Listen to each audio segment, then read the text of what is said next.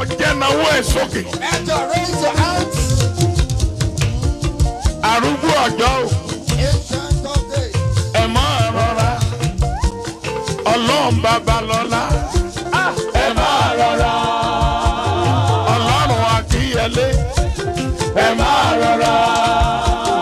Ọlọ́run Odùbánjọ o. Ẹ máa rọra. Ọlọ́run Èsìsì Adé. Ẹ máa rọra. Ọlọ́run Akínyọ̀sùn. Ẹ máa rọra. Ẹni tó pè Ọládélé. Ẹ máa rọra. Ẹni tó pè Odùbánjọ. Ẹ máa rọra. Ọlọ́run orí katakata. Ẹ máa rọra. Ẹ tó ṣiṣẹ́ lókè oyè o. Ẹ máa rọra. Ọlọ́run gbogbo. Èmi ò ní gbé lọ. Lórúkọ Jésù, n ó gbé bọ̀tá mi lọ́rùn ni. Ogun tí mo gbé wá, Ọlọ́run. èmi ò ní gbé lọ. Lórúkọ Jésù, n ó gbé bọ̀tá mi lọ́rùn ni. Ogun tí mo gbé débi, èmi ò ní gbé lọ. Lórúkọ Jésù, n ó gbé bọ̀tá mi lọ́rùn ni. Ogun tí mo gbé wá, èmi ò ní gbé lọ.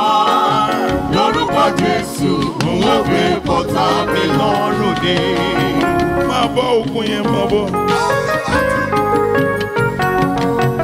Ogun tí mo gbé wá, èmi ò ní gbé lọ.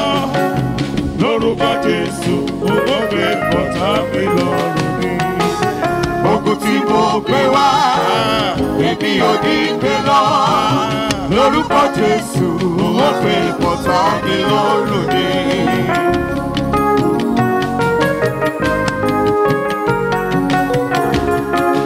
Ọ̀nà ẹsẹ̀ yẹn máa bẹ̀. Now stretch your legs. Ogun tí mo gbé débi, èmi ò ní gbé lọ. Lórúkọ Jésù, n ó gbé bọ̀tá mi lọ́rùn ni. Ogun tí mo gbé wá, èmi ò ní gbé lọ. Lórúkọ Jésù, n ó gbé bọ̀tá mi lọ́rùn ni. N ó gbé bọ̀tá mi lọ́rùn. N ó gbé bọ̀tá mi lọ́rùn ni. Wà á ké. Bẹ́ẹ̀ tẹ́ wà lókè yẹn, tẹ́ wà lókè yẹn. Those of you Tẹ́ wà lórí òkè yẹn, ẹ sọ̀kalẹ̀. gallery over there, I'm inviting you to come down. Ẹ sọ̀. Let's come down. Mi gbọ́dọ̀ rí èèyàn kankan lókè yẹn, tẹ́ wà lórí gálárì yẹn, ẹ sọ̀kalẹ̀. Brethren at the gallery, please, let's get down. Please. Ọwọ́ yẹn lókè, Raise your ó hands tún lè fò sókè. and jump. N ó gbé bọ̀tá mi lọ́rùn ni. N ó gbé bọ̀tá mi lọ́rùn ni.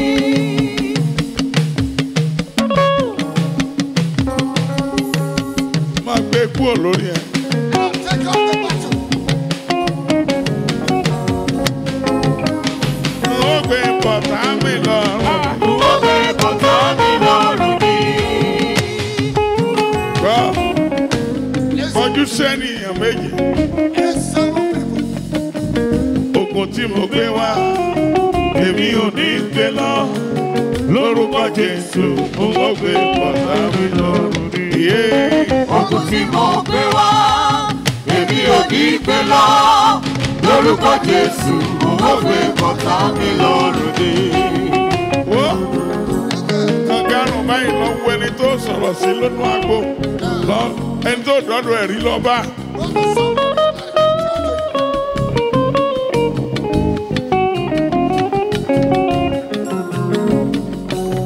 Ogun tí mo gbé wá, èmi ò ní gbé lọ. Lórúkọ Jésù, n ó gbé bọ̀tá mi lọ́rùn ni. Ogun tí mo gbé wá, èmi ò ní gbé lọ.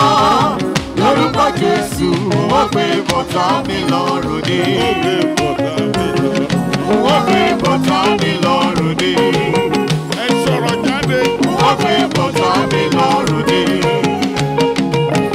N ó gbé bọ̀tá mi lọ́rùn ni. Wá sọ fún èèyàn méje. You tell several people, Báwo mi ṣe kọ́? listen to me. Ọlọ́run bàbá lọ́lá. Sọ bẹ́ẹ̀. Ọlọ́run bàbá lọ́lá. Ẹ sọ̀rọ̀ dáadáa. Ọlọ́run bàbá lọ́lá.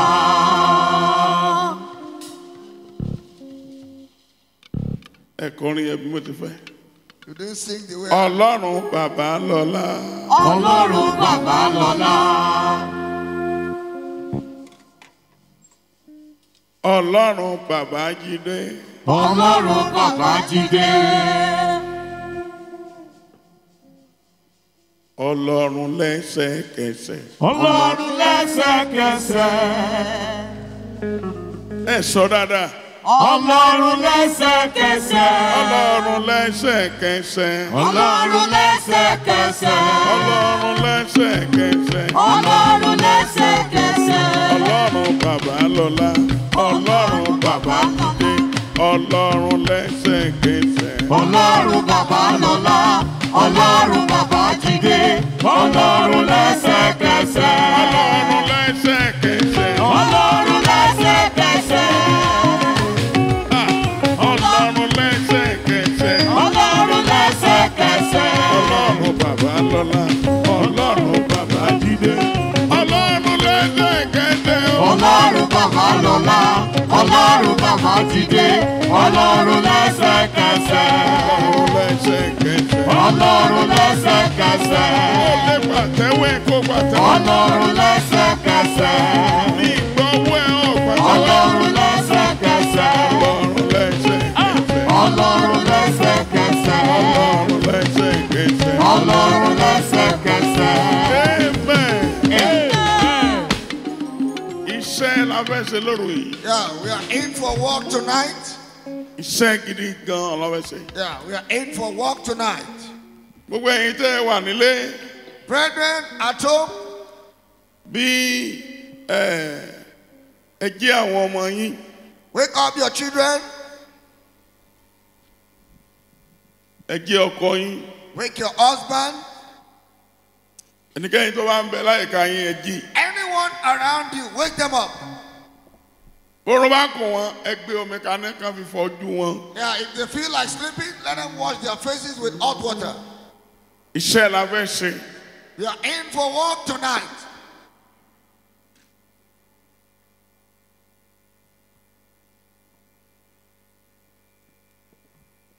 Mo fẹ́ kí o kí hallelujah ńlá méje I'd like you to shout 7 powerful hallelujah àti ògo tó ní agbára. and powerful glory. Torí wàá rí ìṣẹ́gun lóru òní. For your victory shall be sure tonight. Ọ̀yá hallelujah ńlá méje ọ̀yọ́. Hallelujah! Hallelujah! Hallelujah! Hallelujah! Hallelujah! Hallelujah! Hallelujah! Ọ̀yá kí o fò sókè. You must shout glory! Glory! Glory! Glory! Glory! Glory! Jésù Olúwa wa. In Jesus' name we pray. Èèyàn méje ló sọ fún tọ́ba careless ò ní gẹ́ẹ̀tì orin yẹn. Yeah, you're going to tell 7 people, if you are not smart enough, you will not get the song. Wàá dúró tì ní. Stand by your neighbor. Ọlọ́run bàbá lọ́lá. Ọlọ́run bàbá lọ́lá o. Gbọ́ o. Ọlọ́run bàbá lọ́lá. Ọlọ́run bàbá lọ́lá o. Ọlọ́run bàbá lọ́lá. Ọlọ́run bàbá lọ́lá o. Are you okay? Ṣé wàá okay? Mo ń béèrè lọ́wọ́ yín. Ọlọ́run bàbá lọ́lá. Ọlọ́run bàbá lọ́lá o. Ọlọ́run bàbá lọ́lá. Ọlọ́run bàbá lọ́lá o. Àwa sọ fún. Now you tell them. Owó lé ikú, owó lé àrùn, ó mà wó lé ṣùgbọ́gbọ́. Owó lé ikú, owó lé àrùn, ó mà wó lé ṣùgbọ́gbọ́. Ṣẹ́gbọ́. Do you hear that? Owó lé ikú, owó lé àrùn, ó mà wó lé ṣùgbọ́gbọ́. Owó lé ikú, owó lé àrùn, ó mà wó lé ṣùgbọ́gbọ́. Sórí tọrẹ ọba lókè. If your voice is not loud enough, Ikú ó ní etí tí fi gbọ́rọ̀. death has ears to listen. Àrùn ó lè ti fi gbọ́rọ̀. Disease has has ears to àrùn yẹn lè padà sọ́dọ̀ ẹ̀, ikú yẹn lè padà kó lè yanu ẹ̀. can turn back to you. Bẹ́ẹ̀ ló ti ẹsẹ̀ mọ́rin. Torí ikú lè dúró ti ẹni tó ń bá sọ̀rọ̀ yẹn. Death can be beside the person you are talking to. Torí ikú ìgbórúkọ Babalọ́lá.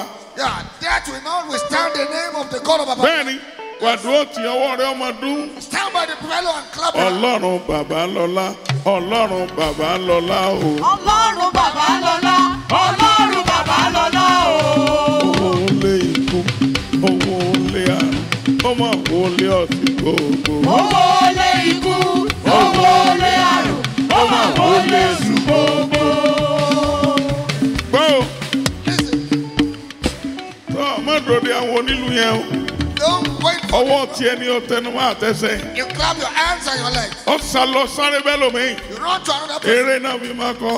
Yeah, you sing it by running around. Ọlọ́run Babalọ́lá, Ọlọ́run Babalọ́lá o.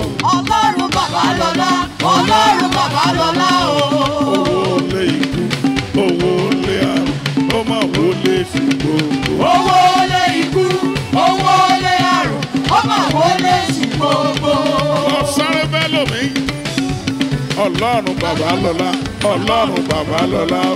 Ọlọ́run Babalọ́lá, Ọlọ́run Babalọ́lá o.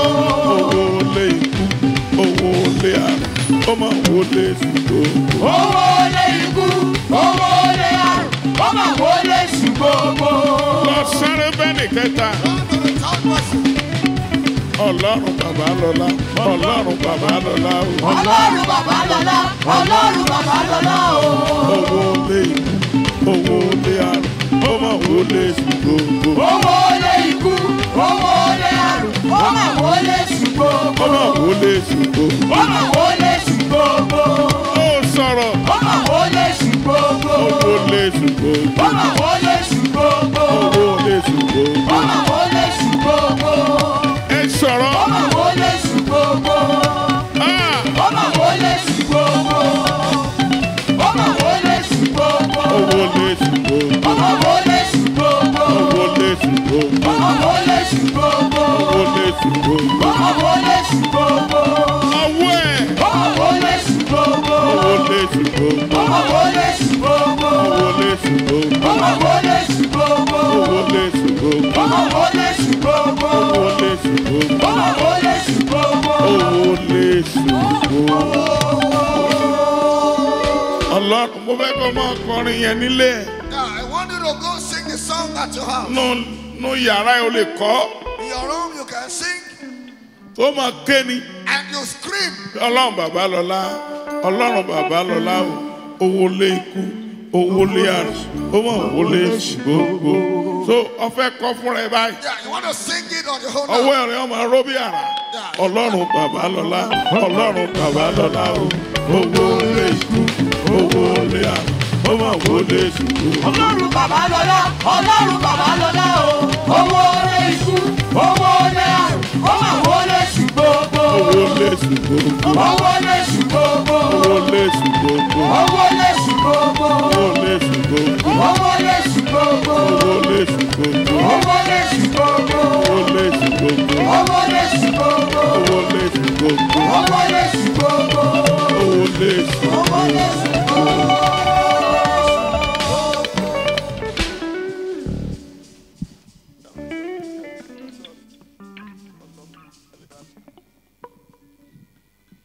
Amen. Amen. Orí ẹ̀kọ́ bí mo ti fẹ́. Oh, you didn't sing the song with the Iṣẹ́ kind ńlá of, lọ fẹ́ ṣe lóru. Iṣẹ́ kind of gidi. charisma I expect. Iṣẹ́ gidi. Yeah, you are in for a serious work tonight. Ṣé ó pé Jésù bí àrà ló ṣe pé? You call on Jesus like thunder. Ó yẹ ká pè lẹ́ẹ̀méje ní ṣùgbọ́n ẹ pè lẹ́ẹ̀kan. Okay, call the name once. Òní ni ìtúsílẹ̀ mi. Today I must be delivered. Ìwọ ogun èṣù. You demonic battles. Wọ́n gba ìtúsílẹ̀ lọ́wọ́ rẹ lónìí. I'll get my deliverance from the hands Bí of. ọwọ́ yẹn sí òkè gbé sókè. Raise your hands. Ọwọ́ méjèèjì yẹn gbé sókè. Raise your both Ní hands. orúkọ Jésù ni mo wí. In the name of Jesus. Èmi yóò gba ìtúsílẹ̀ lọ́wọ́ rẹ lónìí o. I am delivered to Oyoyoyoyoyoyoyoyoyoyoyoyoyoyo. Father, in the name of Jesus, Holy Ghost, Lord, I'm delivered today. You satanic battle so.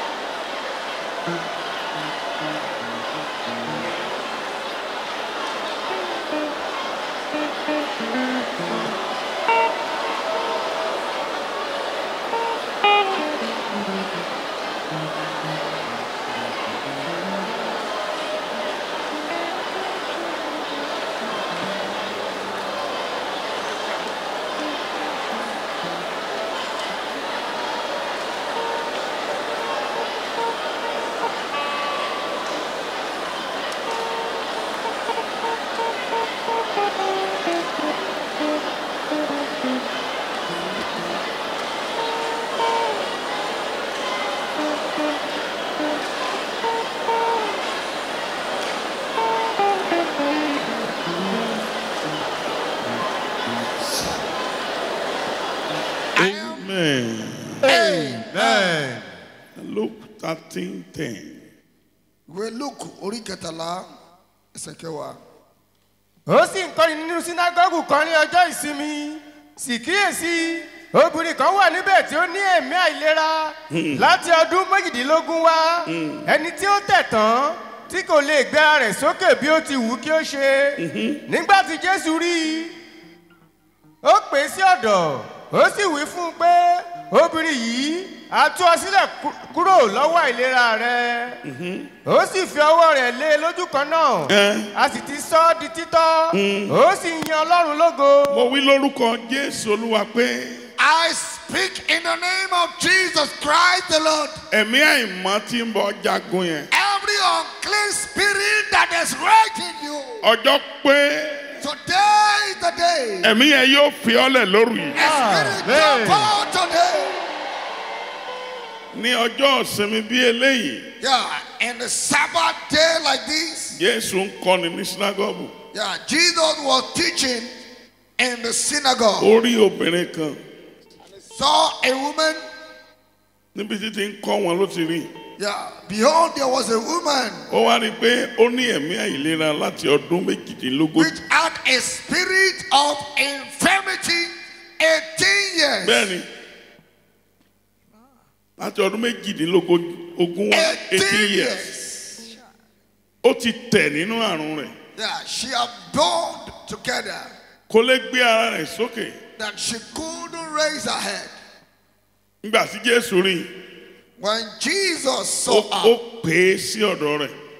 Ó sì wí pé. He called out to obìnrin yìí him. á tú ọ sílẹ̀. And said unto a woman, lọ́wọ́ ìlera rẹ̀. Thou art loose Kì í ṣe yẹn nìkan. from that infirmity. Jésù fi ọwọ́ kàn án. Not only Ó that, gbé ọwọ́ rẹ̀ lé. Jesus touched her, Lójú kan náà. laid his hand on her. Ara rẹ̀ sì tọ́, ó sì di títọ́. Immediately, she was made straight. Kí ilẹ̀ ó tó mọ́. Before the daybreak, Agbára tó gbé ọdẹ yẹn. the power that bind you. Gbé ẹsẹ̀, gbé ẹsẹ̀. Raise your legs. Ìwọ agbára tó gbé mi dè. You powers that bind me. Ẹ pé Jésù bí àrá. Call on Jesus like thunder. Wà ní mo gba ìtúsílẹ̀ lọ́wọ́ rẹ̀. I am delivered from your hands. Gbé ọwọ́ ẹ̀ sókè, gbé sókè. Raise your hands. Ọ̀pọ̀ ìránṣẹ́ Ọlọ́run ló wà lórí ìdè o. Yeah, a lot of ministers are in bondage. Ṣé ó dẹ̀ máa wàásù? Yet they will be preaching. Ó sì wà lórí ìdè. Himself is in one bondage or the Ó other. dẹ̀ ti tẹ̀. And he has bent Ó tẹ̀ kò lè ṣe nǹkan kan. and bent, unable to be raised. Ìyá dẹ̀ máa soge nínú títẹ̀. Yet he will be flaunting in that. Gbogbo agbára tó ní ní kó fi gbórúkọ Jésù tó. With all your strength to call the name of Jesus. Ìwọ agbára tó dè mí. You powers that bind me. Gbọ́ọ̀rọ̀ Olúwa. Hear the word of the Lord. Mo kúrò nínú ìdè rẹ láàárọ̀ yìí. I escape your body. Oyoyoyoyoyoyoyoyoyoyoyo. Begin to pray.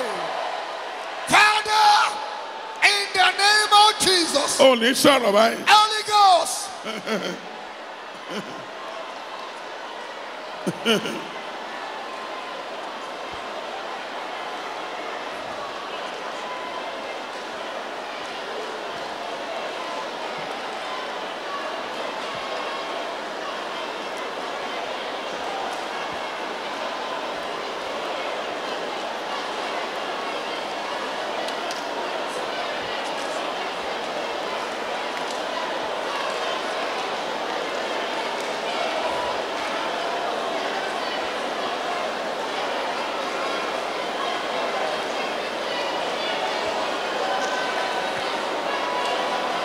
Ṣé àdúrà ló ń gbà yín sá? Come on, pray out.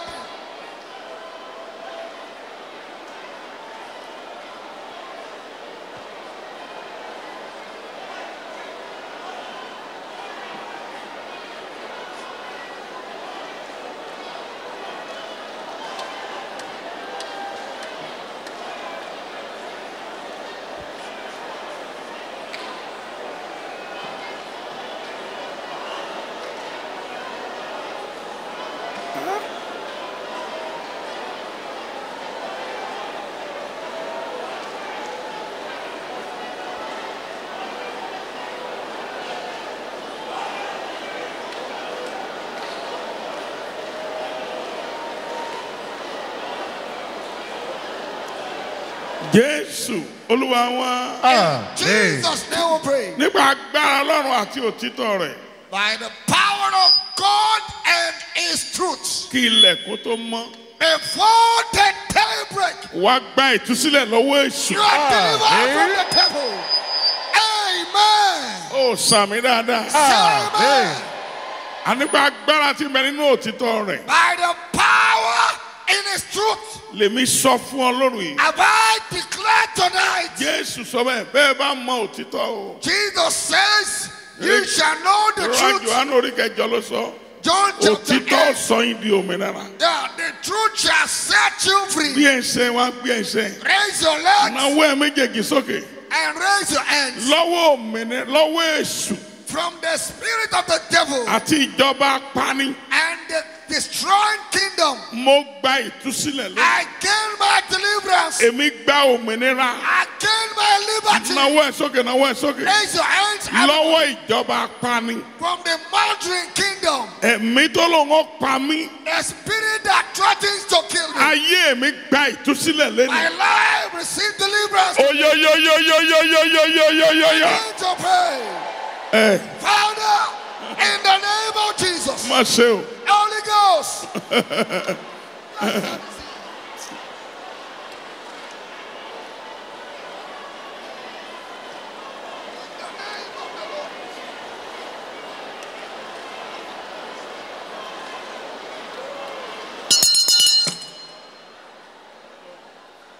Amen. Amen. Kí náà ń pè ní ìtúsílẹ̀? What is called deliverance? Sísọ ní di òmìnira lọ́wọ́ agbára kan. Liberating a man, a person from under a power. Fẹ́mi, Yes, sir. you remember one man in Malaysia? Ara Anambra ni. Yeah. A man from, we met in Malaysia. He's a man in a city native of Anambra. Mi lo 40 minutes lórí stage. Now, it's just about 25 minutes ministration. Can you believe? Charlie Gbagbo, Òyìnbó níyàwó ẹ̀. his wife happened to be a white Òyìnbó woman. yẹn láti sọ fọ́kọ ẹ̀ pé The white woman Please. told her husband, let us go and see this man. ẹ jẹ́ lọ rí bàbá yìí o. This man is a man of God. Ìránṣẹ́ Ọlọ́run ni o. Ìgbà tó wà pé mi kò fẹ́ rí mi mo ní so mọ̀ mi rí. When they came to tell me she wanted to see me, I said, do you You know me, Romana? must touch my life. Ó ní ẹ jẹ́ fọwọ́ kàn mí báyìí. Mo bá ẹnìkan sọ̀rọ̀ I lálẹ́. speak to someone tonight. Lọ́wọ́ agbára ilé yín tó gbé ọ dè yẹn. Yeah, from the evil power that binds your life. A ó tú ọ sílẹ̀ lọ́wọ́ agbára yìí. Amen. Ó mọ tí ọ̀jẹ̀ ká yẹ lómi ò ti dáa. You don't know why your life has not taken a good shape. Àwọn rẹ̀ kò kì í sáwọn ẹ̀ láwọn ẹ̀. Yo, our tongue has been manipulated. Yóò lẹ́wà ṣùgbọ́n wọ́n ti pààrọ̀ àwọn ẹ̀. She'll be pretty, she'll be beautiful, but our tongue have been exchanged. Mo rí ìránṣẹ́ Ọlọ́run kan rí. I saw a man of God sometimes. Ojú ẹ̀ His ní ìyá countenance, ìyàwó rẹ̀ ló fi ogun sí. Kí ló pé ojú ẹ̀. this in his eyes, that the mother-in-law put the battle Inú ojú ẹ̀ ẹ̀yìn inú ojú ẹ̀ inside his eyeball. ní iṣẹ́ tí ọ̀tá ṣe wà. That is where the enemy completed their wickedness. Bó lẹ ṣe lè rò pé ogun ayé ó ń jàyàn nínú ojú. Ojú ò dùn ó, ojú rẹ̀ ò fọ́ ó, ṣùgbọ́n ẹ̀mí tí ń yọ lẹ́nu inú bó ló wà inú ojú. Can it ever come to a woman or mindset that the battle of somebody is in his eyeball. You can never think of that. Lórí òkè mi ni. On this mountain, Nígbà tí àdúrà lé. at the peak of prayer, Ìyá yẹn kúrò nínú ibi tó ń gbé. the mother-in-law left where she lives, Ọlọ́balẹ̀ went to him at home. pé mo fẹ́ ṣàánú ẹ. I want to show mercy on you. Inú ojú rẹ ni mo fogun sí. It's inside your eyeball. I put your battle. Pé tó o bá sọ̀rọ̀ tán káyọ̀ sọ pé ẹ̀. That after all your ministration, people will just make a jest of you. Mo pa láṣẹ I decree, gbé ọwọ́ lé orí ẹ̀. place your hands on your head. Òní ló dòmìnira. Today, you shall be free. Amen. Ó sàmì dáadáa. Amen. 18 years. Ọdún méjìdínlógún. Náà fífi obìnrin ẹ̀ sínú ìgbèkùn. That woman was kept in bondage Ó sì tẹ̀. and she's been bent. Ṣé obìnrin tó tẹ̀ báyìí A woman that is bent like this, ta ni ó fẹ́? who will marry her?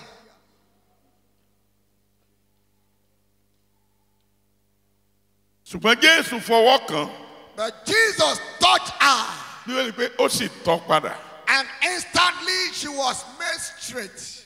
Wọ́n fi kinní kan sínú ayé ẹ̀ Yeah, there's an infliction in your life kó o mọ̀ bá ṣe nǹkan kan. so that you may not achieve at all. Gbogbo ohun tí wọ́n fi sínú ayé ẹ̀ yẹn. Every inflicted plague upon your life. Ń tá a fi rán ọkọ mọ̀ bá ṣe é ṣe. Yeah, so that all your purpose in life may become impossible. Wá di òmìnira lọ́wọ́ ogun náà. Shall be free from the battle. Amen. Ó sàmì dáadáa. Amen. Bí pọ́ìntì mi mẹ́sàn-án lá lọ tí má sì lè dé mẹ́ta ń bẹ̀ ìsókè. Yeah. Àtúmọ̀ bẹ̀rẹ̀ ń jọ mi. We are going to touch about 9 points before I can touch 3 this midnight. Eh? God bless us. Òmìnira ìtúsílẹ̀ lọ́wọ́ òmìrán tá a jọ ń gbé. Kai. The deliverance from the giant living with us. Níjẹta bí mo ṣe wọlé. 3 days ago, as I entered my room, Mo wọ tọ́lẹ̀tì mo jáde. I entered my restroom, I came out. Bẹ́ẹ̀ ni aṣími lójú pé nǹkan mẹ́ta ó jáde tán sì sọ̀rọ̀ jáde nínú yàrá mi pé ó dé o ẹja lọ ó dé o wọ́n dẹ̀ gbójú wíńdò jáde. I felt a strange movement of like 3 images saying, he has come, let's go. Ọmọ ti dé. The terrible man has come. He's a terror. He has come. Tọ́ba rí ọ. Let's go. If he meets you, Ọ̀ràn bá ọ. if he sees you, you're in problem. Gbójú wíńdò yàrá. And they jump out through the window. Òmìrán. Giants. Bí ẹsẹ̀ náà wẹ̀ sókè. Raise your hands. Tí èṣù ní kó máa bà tèmi A jẹ́. giant that is detailed to destroy my life. Mo dòmìnira lọ́wọ́ ẹ̀. I am free from your hands. Bí ọwọ́ ẹ̀ sókè pé sókè. Raise your hands. Ìwọ ẹ̀mí òmìrán. You, the spirit of giants. Kì í ṣe lọ́la lọ́wọ́lọ́wọ́ báyìí. Not tomorrow. Right away. Lórúkọ In Jésù. the name of Jesus. Mo dòmìnira lọ́wọ́ And ẹ̀. deliver. Ó yá. To pray. Father, in the name of Jesus. Holy Ghost.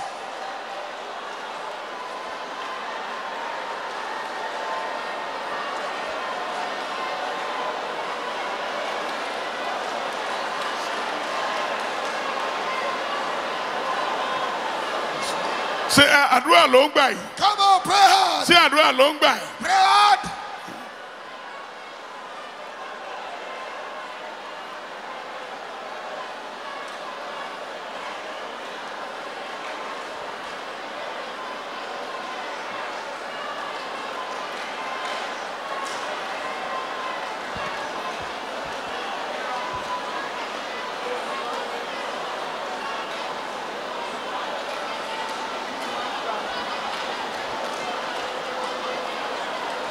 Jésù Olúwa wa. Jesus' name we pray. Náwó ẹ̀ síwájú. Stretch your hands forward. Òmìnira àbí òmìnira oṣooṣù. Yeah. The monthly giant. Kí mo pé? Ìyá kan nílé Ifẹ̀ olóúnjẹ ni. A woman at ILE-IFE. Yeah, she's a food vendor. Tó bá ti ṣe bẹ̀ tán. After cooking our soup, lórí iná òmíràn yẹn ó sì tọ́ bọ̀. Kai, still on the fire, the giant will dip his hand into the soup. Gbogbo ọbẹ̀ ọdẹ kan. And all the soup will get sour. Mú ẹnìkan dání sọ fún. That's how the someone, hold someone by side. Ayé ò ní rí ọmú. Amen. Tell your neighbor, you will not be captured by the wicked. Ọgbọ́. I hear you, sir. Ọbẹ̀ ó sì kan. The soup will get sour. Ó sì lo oṣù mẹ́ta. And it continued like that for like 3 months. Ọwọ́ sọ wọ́n rẹ̀ pé. She now told her Mi friend, ní wá ṣọ́ọ̀bù mọ́. hey, I will stop coming to shop. Kò ṣèrò mọ́. Customers are not coming again. Ọwọ́ bá mi lórí òkè. And they came to meet me on the mountain here. Mo ní òmíràn kan ni. Said there's a giant detail to your life. Àṣé Not knowing. ìyá tí ń ta gàrí lẹ́gbẹ̀ẹ́ ṣọ́ọ̀bù ẹ̀ oníran òmíràn yẹn sí. Yeah, a neighbor that sells cassava flour is who sent and projecting the demon giant against her. Ọ̀rẹ́ mi kan rí. One of my friends, Mi ní gbàgbé. I will not forget, Nílé-Ifẹ̀ ń bẹ̀ yẹn náà ni. at ILE-IFE. Tó bá ti sùn tán. When he sleeps, Òmíràn yóò dẹ̀ pe ìyàwó ẹ̀ jáde. the giant will invoke the wives out Yóò sì mú lọ gbóró. and take out into the streets. Ọkọ rẹ̀ ọdẹ wá. Imagine at midnight, the husband will be looking for the wife on the Ibi bed. òmíràn bá ní ó sùn sí ibẹ̀ ni ó sùn sí. Wherever the giant asks her to sleep, there she sleeps. Tọ́ba tọ́ ẹ pé ilé ọtí yóò mú lọ ilé ọtí. If it's in the bar parlor, he will just take her there and she sleeps there. Yọ̀dẹ̀ ẹtí ìmọ̀tí dickness yọ̀dẹ̀ bá lé ọtí.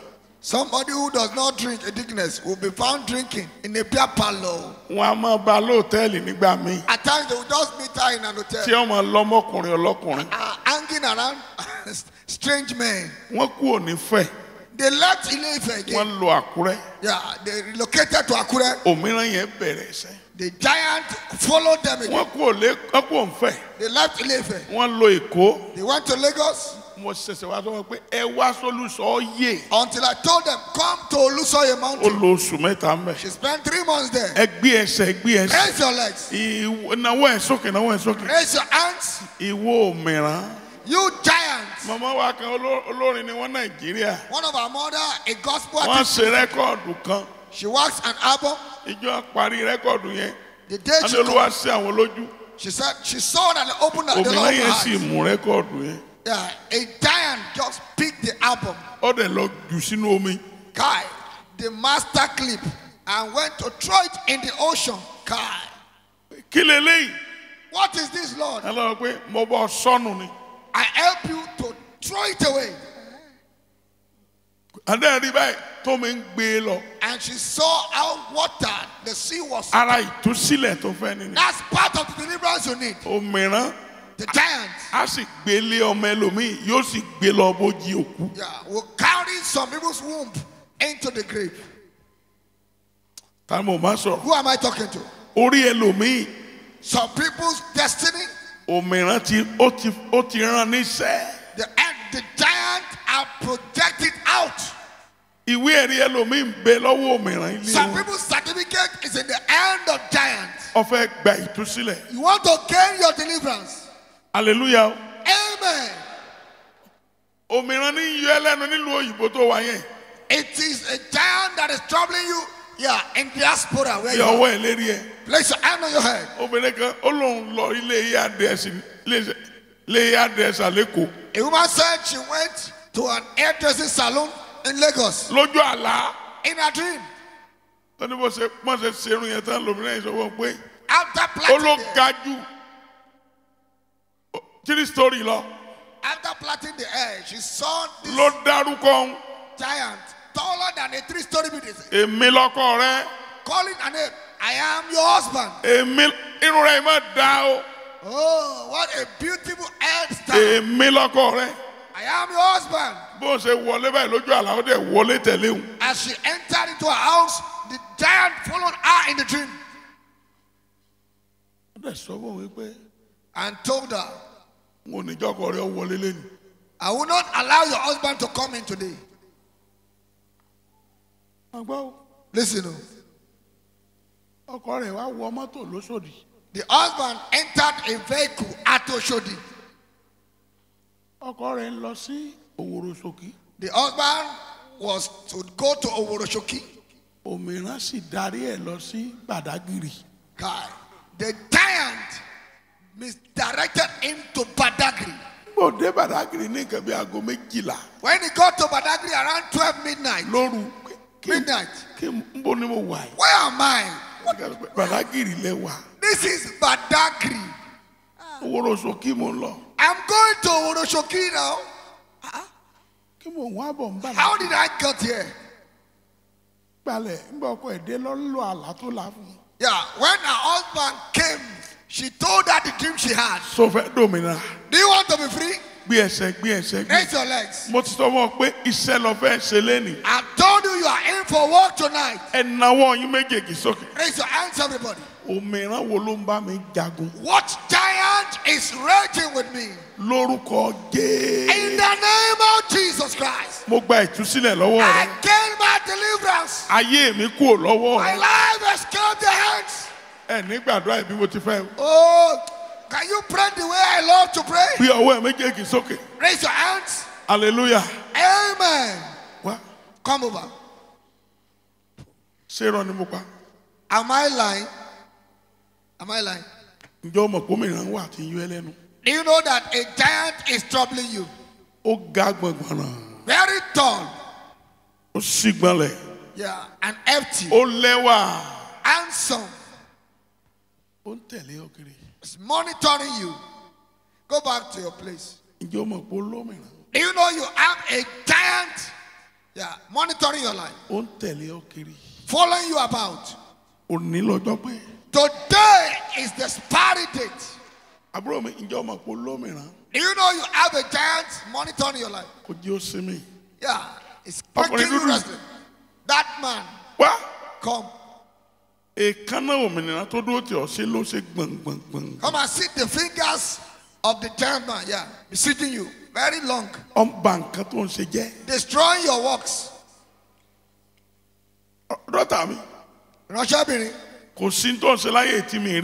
There's nothing you do on earth.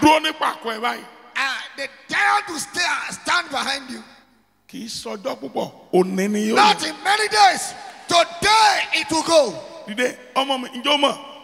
know, you have a giant. Yeah, that toss. That is evangelism. I saw the giant in the afternoon. Very black, tall. Yeah, the giant one. Come, raise your hands, everybody. And it's maybe Benjamin. Pastor Benjamin was talking here.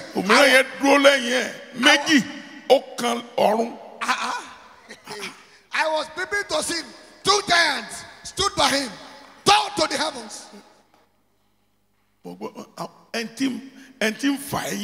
Yeah, this is the spirit and forces drawing him backward. As he was saying, come and pay your tithe. I was here and I was laughing. The giant besieged him. See what the giant have made of your life.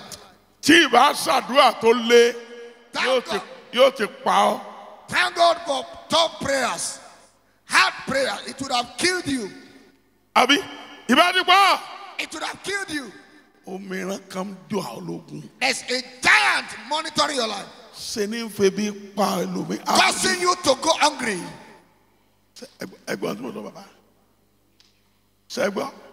Do you hear me, sir? Thank God for God. It would have blinded your two eyes. Emma, you don't know.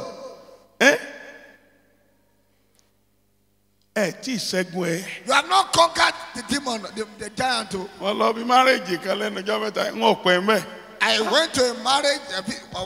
I didn't stay long. I ọmọkùnrin yẹn bí èkìtì nínú ìyàwó ẹ̀ bẹ́ẹ̀ lòmíràn yẹn ń bá a fi sí. As they know the groom putting the cake in the mouth of the bride, the giant was helping him to do that. Ìníkẹ́pẹ́ mi ní àti Amẹ́ríkà lánàá. I think someone called me from America yesterday. Ó ní dáàdi mo ẹsẹ̀ mari lónìí ní ẹjọ́ gbàdúrà fún mi. Daddy, I'm just wedded today. Pray for me. Kí ni kí n ṣe? What do I do? Ó lé mi àti ìyàwó mi la wà báyìí. Kí ni kí n ṣe o? I and my wife, we are standing Mo ní together. ó jẹ́ káwọn wọnú biribiri lónìí. Should we start marathon today? Mo ní ẹsẹ̀ olùmù náà. Ó ní ọ̀rọ̀ olùmù kọ́ o. Do honeymoon. It's not a matter of honeymoon. Gbé ẹsẹ̀. Raise your leg. Náwó ẹ méjèèjì òkè. Raise your hands. Òmìrán aláyànlé. The monitoring giants. Wá. Ṣé yóò bá ní ọ? Táíwò kọ́ yìí.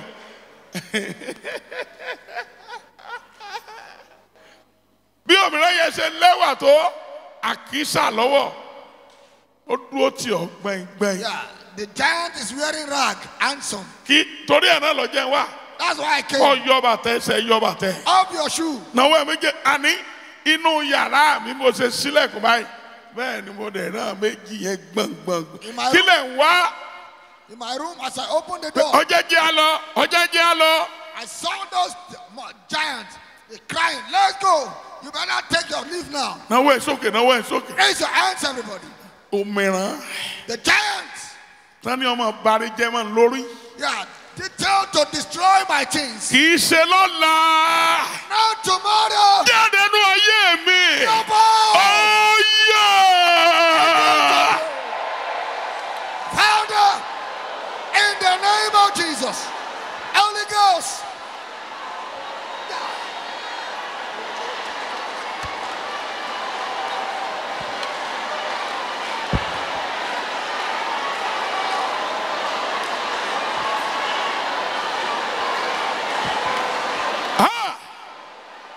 Ṣé àdúrà ló ń gbà yìí? Ṣé àdúrà ló ń gbà yìí? See how you are praying. Hey. Out in the name of Jesus.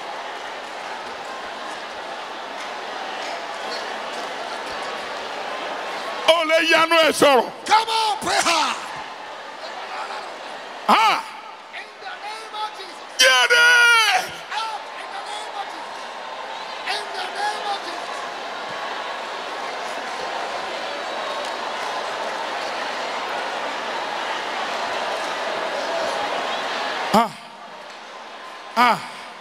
In the name. Ó sọ̀rọ̀, ó sọ̀rọ̀, ó sọ̀rọ̀. Jáde nú ayé mi, jáde. Come out.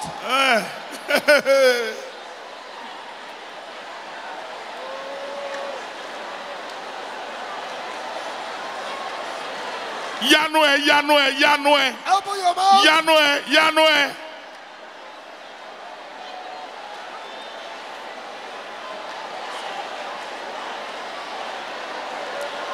Jésù Olúwa wa. Àmín. Jesus' name we pray. Mo ní kẹ́nìkan kan mú ẹnìkan wá bá mi ní kejì ara kejì ní ọ̀la àbọ̀túnla. I asked someone to be brought to me at the Kejara Keji. Ọ̀sẹ̀ àwọn bàbá wa bẹ̀rẹ̀ níjọ́ Monday ní kejì ara kejì. Tomorrow. Tó o bá ti níṣẹ́ tó o ní ṣọ́ọ̀bù tó o ní bí ọ lọ ọjọ́ máa bọ̀ ní kejì ara kejì láti jọ Monday. Tó o wá wọnú àdúrà àánú ẹ̀ ṣe mí. The weeks of the heroes of faith start on Monday at the Kejara Keji. Ìtúsílẹ̀ lọ́wọ́ òmìnira. Yeah, it starts the escaping from the hand of demon monsters. Wọ́n gba físà Amẹ́ríkà ní 4 weeks ago. Yeah, they got the American visa Ọmọ mẹ́ta. 4 weeks ago with 3 children, Ìyá àti bàbá. father and the mother. Físà táwọn kan ti wá. The visa that some people have been hustling looking Obìnrin for. yẹn. The woman, Òmìnira yẹn dẹ̀ ó dẹ̀ lọ bá lé lọ́sàn gangan. the giant went to her in broad daylight. Lọ kó passport yẹn bí o kó sí. Go and get your passport, international passport, where you put it. Ó dẹ̀ kó. And she took it. Ó dẹ̀ da petrol sí. And, Ó dẹ̀ jóná sí. and pour petrol into it and put it on fire. Yeah. Ó dẹ̀ jó gbogbo ẹ̀. And burn everything. Nígbà ọkọ ẹ̀ dẹ̀ dé. When the husband came, Ó ní kó wá wò. he come and see. What is this? Oni boda kan wá bí. A man came here. Oni kó wọn da petrol sí. Asked me to pour petrol on it. And put fire. What? On the passport you are. On our international passport. Why? I don't know. Yeah, the giant will mislead your life to a place of utter destruction. Yeah, they are blessing destroyers. The man said he ran away. He ran to his elder brother's place. And the elder brother said, will you kill her? She's not insane. When he got back home, sorry, my dear.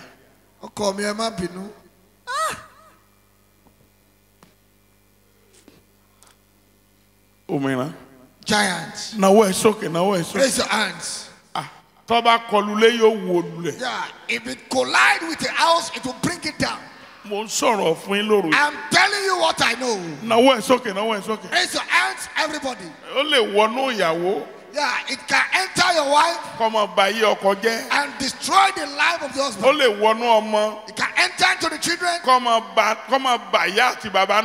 and to be making the parents sad. It can enter into the husband that the husband may become a liability. Where is the habitation of the raise your hands. In the name of Jesus. Oh yeah! Father, in the name of Jesus, Holy Ghost.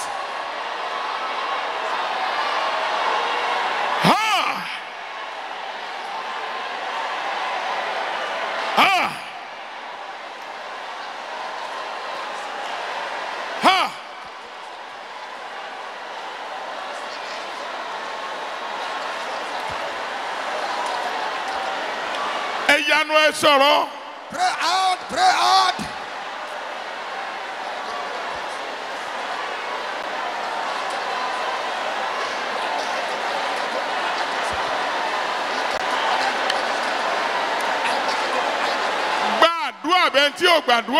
Pray out.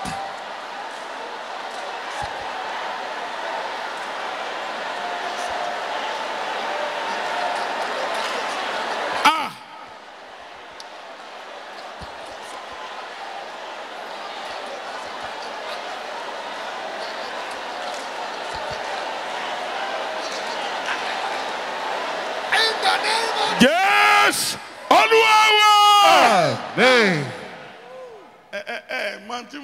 Oh, it's like you don't understand what I'm saying. Who is hearing me here clearly? Are you with me? Giants.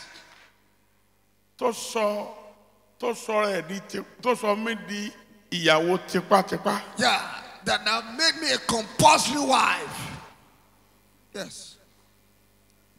My sister with eyeglasses. Are you with me? Come if you want to come. There's time. Look here. Yeah, that giant is troubling you. Where do you live? Where do you stay? The giant is destroying your things. It's hindering you in life. You ought to be a billionaire. By status, it's destroying your things. Today, it will go. Yeah, rise. Raise your hands, everybody. And call on Jesus. Giants that I'm under its covenant. In the name of Jesus, I escape. Praise God.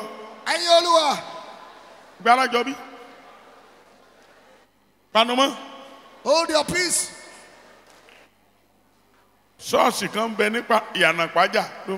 There's a church at Iyanakwaja. When you come through Agege, it's a big church. Yeah, Yeah, it was planted by one of our people. ẹni tó dá church yẹn lẹ̀. Yeah, the planter of that church. òmìrán yẹn dẹ̀ lọ bá.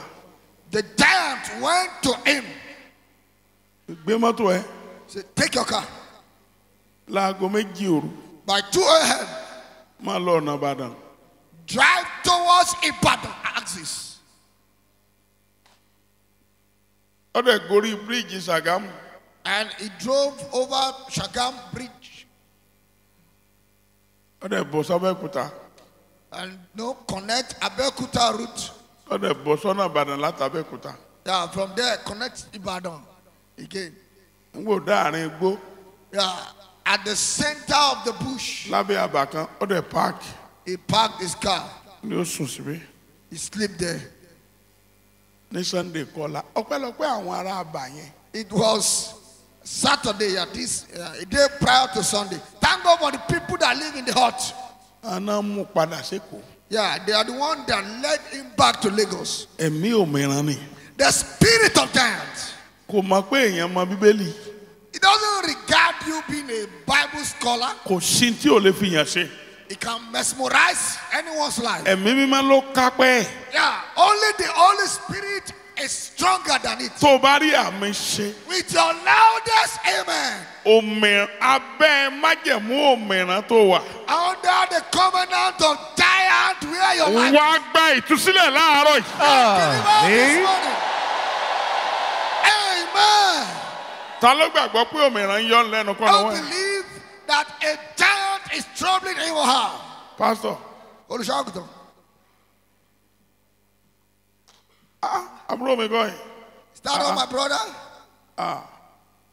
àwọn èèyàn kankan wà mí lónìí. Yeah. bó ló ṣe mọ̀ pé ń yọ ẹ lẹ́nu. How do you know a giant is troubling you? no n tí ì ṣe ń tiẹ̀. irú ogun tí màmá rẹ̀ jà tí bàbá rẹ̀ jà ni wọ́n náà ń jà. òmìrán yìí ò kún lé yín nù. That's how you òmìrán yìí ò ṣe kí ni. bẹ́ẹ̀ni. The giant have not left your family. ó ń dà láàmú. He still troubling me. Oh. mo ti gba àwẹ̀. inú àwẹ̀ mo tó wà. I'm fasted. I'm still on fast. má fi ọwọ́ kékeré mu. Don't take it with levity. òfò ní fi yọ màmá mi lẹ́nu. It cost my mother a lot of fruitless effort. ìgbà bàbá mi bá fẹ́ kọ́lé oṣù yẹn lòmìrán ó ju iná sóko oko kòkó ẹ̀ yóò dẹ̀ jó látòkè délẹ̀ pa. Yeah, whenever my father plans to build a house, he has been saving money. The giant don't throw fire into his cocoa gbogbo plantation. ọmọ rẹ̀ ló yẹ kó rán lọ lóyìnbó. All his ibi children, òṣìṣẹ́ dé. yeah, he ought to send abroad with the level and capacity of his effort. bàbá mi gbé ìgbàdo ó dẹ̀ kó sínú àbà àtòkó àti ìgbàdo gbogbo ẹ̀ dẹ̀ jóná. You know, my father planted maize, harvesting the maize and the cocoa, everything he put in the barn, and fire came and burnt it down. ìwọ nìkan mo fẹ́ pé ló bẹ̀ ń yọ bàtà lẹ́sẹ̀. I want to treat your case specially. Up your shoe. mo bẹ̀ ọ́. I'm begging you. o mọ sẹ́ ṣe. You are a workaholic. You are good at work. ṣùgbọ́n òmìrán ọ̀jẹ̀ gbádùn. But the giants have not given you breathing ṣe space. ni máa gba káà nídìí èèyàn. Yeah, the giant can take away one's gbé car. ẹsẹ̀ ń tiẹ̀. Yeah, raise your wọ́n ní mo hands. bá wí o. I'm talking to you. náwó ẹ̀ méjèèjì sókè. Raise your hands. kì í ṣe lọ́la. Not tomorrow. òmìrán bàṣẹ́jẹ́. Yeah, the giant that destroyed my ní job. orúkọ jẹ́. In the name of Jesus. sẹ́rí ní Oǹdó. You see, at Ondo, mo gbàdúrà kan fún apáńpá I- kò mọ́ ó. I prayed a prayer for Bragbaju. He didn't know. òmìrán yẹn ṣe lọ́lọ́ báyìí. Kai, the giant twisted like this.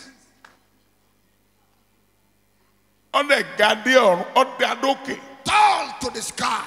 Kai, ọ̀dẹ̀ ń tẹ̀lé apáńpá. following him.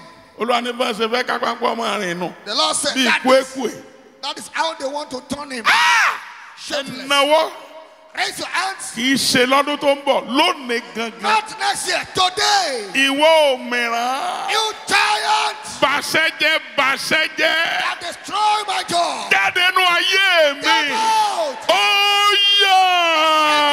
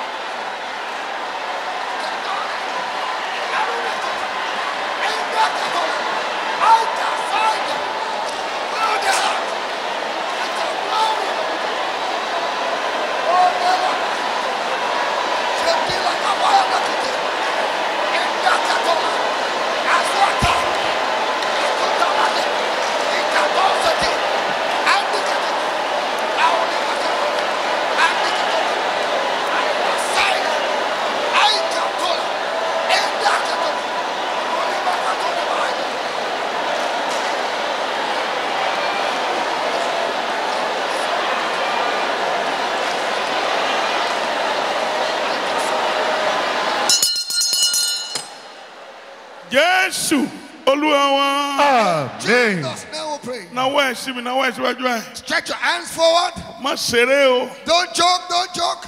Má ṣeré o. Do not joke. Ìwọ ẹ̀mí Sátánì. You satanic spirit. Òmíràn sì lọ bá Jésù ní Sósó tẹ́ḿpìlì. Imagine the giants went to meet Jesus. Kí ló ní ó ṣe? Telling him Ó ní ó. to jump down. Ṣé Jésù ọ̀sàtó? Ṣé kò sàtó? As Jesus Níbo ló lọ Sósó tẹ́ḿpìlì? not avoided the devil. Kí ló wá ní ó ṣe? Sọ̀kà. What does he say he should do? Jẹ́ ń bọ́ sòkúta dé àkàrà. Can I help you turn this stone to bread? Bẹ́ sílẹ̀. Jump down. Wọ́n fi ọwọ́ tẹ́ kíní ẹsẹ̀ rẹ̀ ò ní gòkúta. His angel will lift you in his hand, and your feet will not be dashed at the stone. Kí n Jésù wá wí. What did Jesus say? Padà lẹ́yìn mi wọ́. Get thee Sátánì behind. ọjọ́ yẹn ní òmìnira tí mo sọ yìí. That Satan of that day is the giant I'm talking about. Ìwọ ẹ̀mí Sátánì. You satanic spirit. Obìnrin wo ló jókòó lọ́kàn yìí? Who is that woman sitting down there? Náwó obìnrin tó náwó yẹn má bọ̀. Come, come, come. Ìkòkò ni mo rí lórí ẹ̀ tí èéfín ń rú mẹ́. I'm seeing a pot on your head with smoke coming out. Ìkòkò. Yeah, there's a pot on your head. Wọ́n gbé kòkò lé ọ lórí èéfín ń rú mẹ́. Yeah, a picture was placed on your head. Obìnrin yẹn gan ni ẹ. Yeah, that's the woman coming. Ó bẹ̀rẹ̀ àwọn ọjọ́ mẹ́rìnlá. Go and start 14 days fast. Pé ẹ̀mí Sátánì kó jáde lára ẹ̀. Ẹ̀mí kí mo pé? Ẹ̀mí kí mo pé? Ẹ̀mí yára ni. Ó jáde dídé. Òní ní kó bẹ̀rẹ̀ àwọn yẹn. Wọ́n lọ. Kí n tó rí kó jókòó ẹ̀mí Sátánì. Náwó ẹ̀ sókè, náwó ẹ̀ sókè. Raise your hands. Ìwọ ẹ̀mí Sátánì. You satanic spirit. Lórúkọ Jésù. In the name of Jesus. Mo kúrò lórí ìdè rẹ. I escape your time. Ẹ̀mí Sátánì o. You satanic spirit. Mo kúrò lórí ìdè I rẹ. escape your time. Mo jáde lórí ìdè rẹ. I escape. Oyoyoyoyoyoyoyoyo. Begin to pray. Father, in the name of Jesus. Holy Ghost.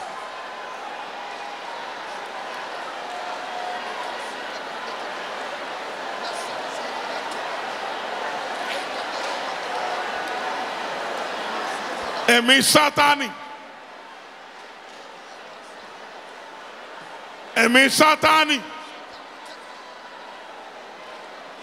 Ìwọ ẹ̀mí Sátánì. Ìwọ ẹ̀mí Sátánì. Get out. In the name of Jesus. Come Ah. out. In the name of Jesus. Ah. In the name of Jesus. Ó lè sọ̀rọ̀, ó lè sọ̀rọ̀. Ẹ̀mí Sátánì. Ẹ̀mí Sátánì.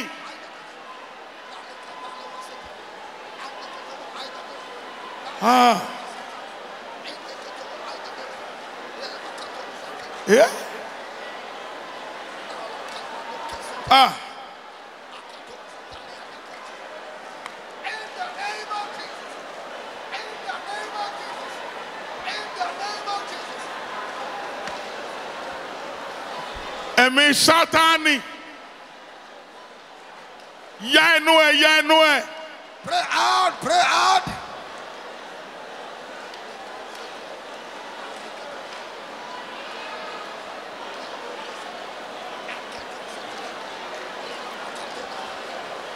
Ẹ̀mí Sátánì.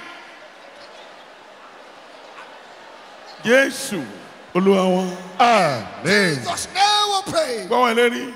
Place your hands on your head. Má tẹ̀ra rẹ̀. Do not deceive yourself. Ó mọ̀ pé You know that, èṣù ẹ̀mí Sátánì ń yọ ẹ́ lẹ́nu. yeah, a satanic spirit is troubling your life. Ó lè júwe bí ṣe ń ṣe ọ́. Yeah, you can't describe how you have been, influenced. Ra nawọ́ ẹ̀ sókè. Yeah, raise your hands. Má tijú o. Don't be shy. Ó mọ̀ pé Sátánì ń yọ ẹ́ lẹ́nu. Yeah, you know, a satanic spirit It's troubling your life. Raise your hands. Satani. Yeah. Don't be shy. Satanic spirit. No way.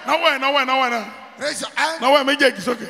Raise your both hands. You better be zealous. Call on Jesus like thunder. You Satani. You satanic spirit. Jump out of my life. Jump out.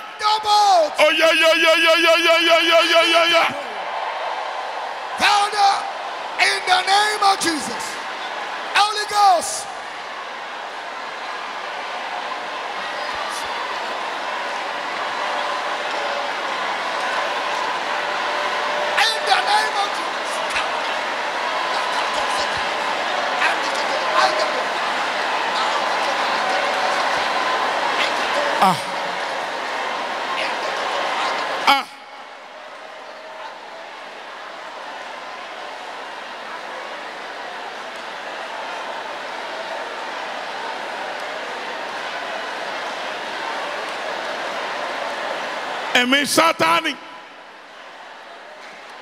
Emi Satani.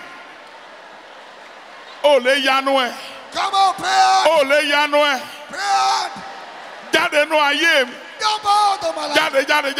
Jump out. Amen. Amen. Emi amawo. Just focus on me. Spread your hands. Okay. All right. Stretch your hands at me. Yeah. Every spirit associated with the devil. Living with me. Yeah. Jump out of my life. Jump out of my house. Every spirit inclined with the devil. Jump out of my house. Get it behind my children. Father, in the name of Jesus. Holy Ghost.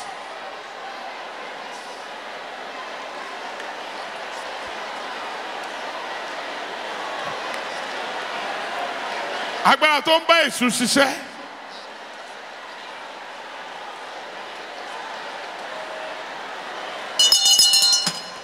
Yes, Olúwa wa. Jesus name we pray. Ìránṣẹ́ Ọlọ́run kan sọ fún mi. A man of God told me. Mo ní kó lọ gba àwọn ọjọ́ méje. I asked him to go fast for 7 days. Èké Ọlọ́run àwọn ọmọ ogun kó tú àṣírí wàhálà ayé ẹ̀. For the Lord of hosts to expose the secret of all his people. Ọjọ́ kẹfà tó bẹ̀rẹ̀ àwẹ̀ yẹn. On the 6th day of the fast. Ló bá lálàá. He had a dream. Ló bá rẹ́gbọ̀n tó ti kú. He saw his elder brother who had died. Kí ló dé bọ̀dá? Why, my brother? Ó ní ọ̀dọ̀ rẹ ló ń kó wá. I've come to pack to stay with you. Àjọ ń gbé bí ni. We have been living together. Ìgbà mo dẹ̀ ti dé, mo ní àwọn ọmọọṣẹ́ márùn-ún, ọmọọṣẹ́ mẹ́fà mo ní. Since I've come, yeah, I have about 6 Aram boys and Uram. Èmi ni keje. I am the number 7. So, ẹ̀gbọ́n màmá mi ló ní ká máa tẹ̀lé ọ lọ. Yeah, it's the elder sister of my mother that asked me to follow you. Ká máa sọ wàhálà rẹ di òkú. And turn all your effort dead. Ká máa fi ìyàwó rẹ bọ̀ ọ̀nù jẹ́. And turn your wife a sorrow package. Lọ́wọ́ pé gbogbo àwọn ọmọ ẹ̀. And he called all his children. Amẹ́fà. 6 children. Iṣẹ́ kí lélẹ́yìí ṣe. What's the assignment of this? Ọdún tá a gbére lọ ni pé kó máa fún àkọ́bí rẹ ní igbó mu. Yeah, to put spirit of smoking weed into your firstborn's child. Onífún ní gbó mu. That's why your firstborn is smoking. Onífún ní sìgá mu. This one, that's why he's smoking cigarette. Òun ló lè kó léèwé. It has changed this one out of school. Èwo wá lélẹ́yìí tó dàbí àkísà yìí. Well, why is this one so ragged? Oní máa ń mú ìyàwó rẹ. This one takes your wife lọ sọ́dọ̀ àwọn ọkùnrin. To strange men. Kàn máa bá a sùn. To be sleeping with her. Bèè lọ́wọ́ ìyàwó rẹ. Ask your wife. Ọkùnrin tí máa sùn wọ́n lé ní 12. About 12 men are sleeping with her. Olódùótì. Yeah, that's the spirit. Èwo leléyìí. To that. Which one is this? Sórí pé ó gbé kòkò dání. You can see this one have a pot. Inú kòkò yẹn ni àwọn ọmọ rẹ̀ yòókù náà ń kàwé sí. Yeah, this is where all the academic effort of your children are transferred Èwo to. lobìnrin tó rí lọ́kọ̀lọ́kọ̀ yìí. Which one is this awkward and shapeless woman? Ọmọ rẹ̀ tí ì rìn yẹn. That's your child that cannot walk. Olódùótì. That's the spirit detailed to her. Èwo leléyìí. Which one is this one? Àìní àti òṣì nìyí. This one stands for lack, penury, poverty. Onímbọ̀ gbé. Yeah, they have been living with you. Gbé ẹsẹ̀, gbé ẹsẹ̀. Come on, raise your legs. Nawọ́ ẹ̀ sókè, nawọ́ ẹ̀ sókè. Raise your hands, everybody. Ẹni tí Èṣù appoint sílé mi. Yeah, every detailed spirit by the devil into my house. Kì í ṣe ní ọ̀la. Not tomorrow. Jáde nínú ilé mi lónìí. Jump out of my house. Hallelujah. Amen. Praise God. Ayolua. Ọlọ́run gbọ́ pé sórí ọ̀dọ̀ Hezekiah tó máa ń lọ yẹn. You see that prophet Hezekiah place used to go. Àìbọ̀ débẹ̀. We don't follow you there.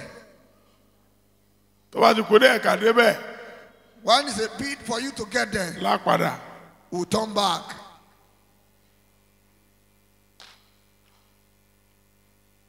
Béèrè lọ́wọ́ ìyàwó ẹ, onígbà tó ń béèrè lọ́wọ́ ìyàwó bá jẹ́wọ́ lóòótọ́. Ask your wife. And truly, he asked his wife, and the wife confessed. Ẹ tẹ́wọ́. Spread your hands. Sórí pé o ní ìdí àdúrà. You see that you need prayer. Tó bá rí àmì ṣe. If you can say your loudest amen. Agbára ibi tí ayé yàn tí ọ yẹn. The evil power detailed to your life. Yóò jáde nínú ayé ẹ láàárọ̀ yìí. Amen. Amen. Ẹ pé Jésù yẹn bí Call on Jesus like thunder. Ẹni tí ẹ̀mí Èṣù yàn tì mí. Yeah, whosoever is detailed by an evil spirit to my life. Nawọ́ ẹ sókè, nawọ́ ẹ sókè. Raise your hands. Ẹni tí ó kun Èṣù yàn tì mí. Whosoever is detailed by demonic battle to my Ẹni life. tó yàn sínú ilé mi. Every representative of the wicked. Ní orúkọ Jésù. In the name of Jesus. Jáde, jáde, jáde, jáde. Jump out. Lórúkọ Jésù. In the name of Jesus. Oyoyoyoyoyoyoyoyoyo. Begin to pray. Father, in the name of Jesus. Holy Ghost.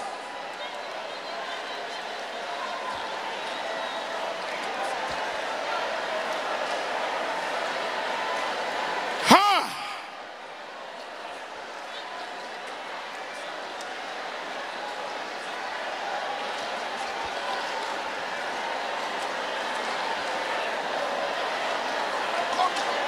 In the name of Jesus, I conquer.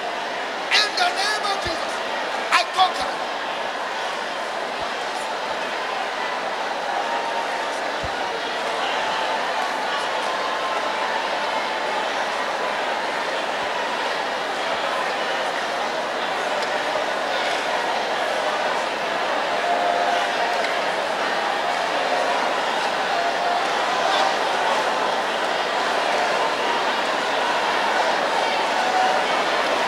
Jésù Olúwa wa. In Jesus' name we pray.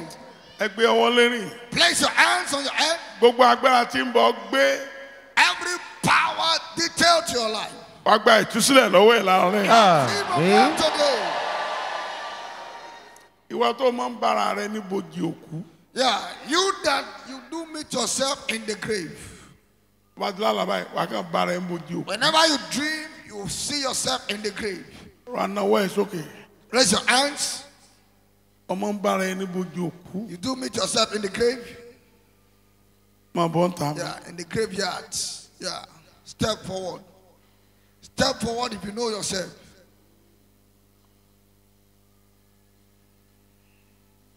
Tó o bá tijú tiẹ̀ bọ̀. If you are shy, you are on your own. No.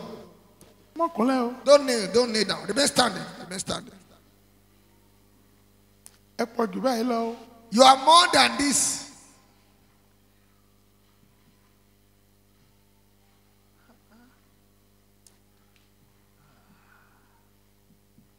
Bojì òkú. You used to see yourself in the graveyards when you dream. Lọ máa ṣàánú o. May God have mercy on us. Kí ló ń wá bojì òkú? What are you looking for there?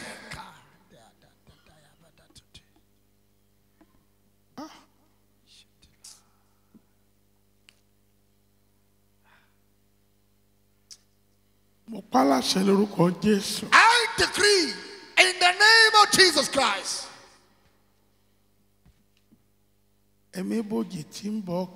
Yeah, the spirit of grave and Hades monitoring your journey. Amen.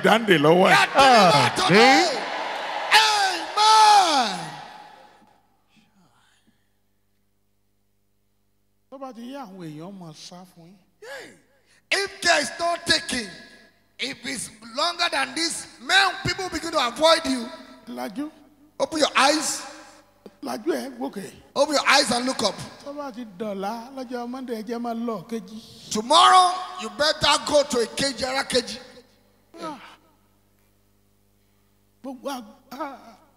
Sir.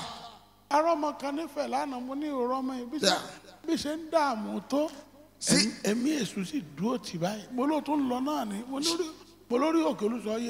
she was going to Olusoye mountain again, but look at her. Yes, sir.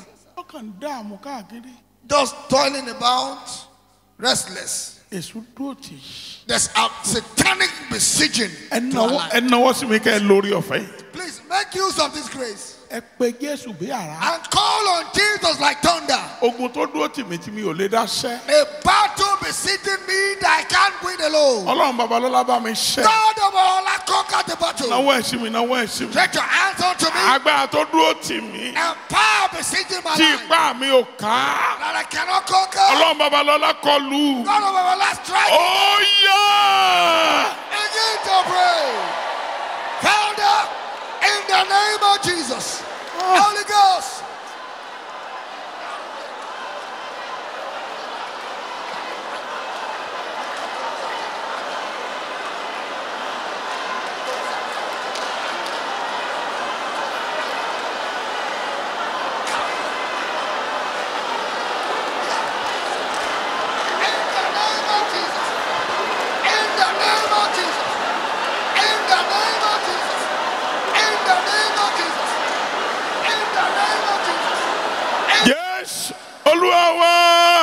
Jesus, now we'll pray. Satanic covenant. I renounce you. Satanic covenant. Raise your hands. That man.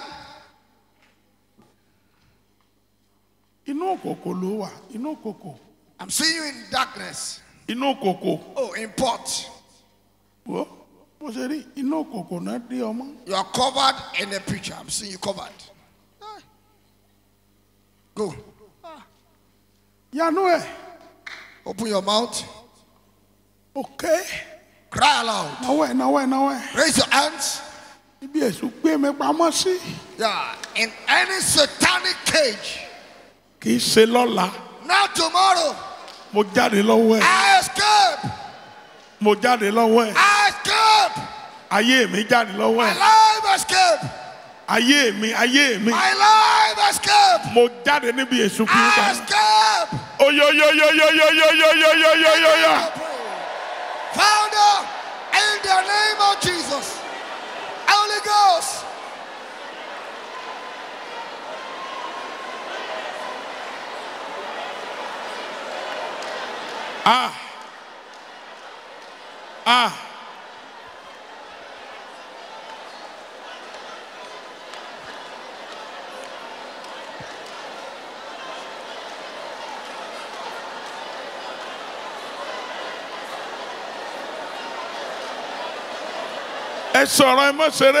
Speak up. Do not joke.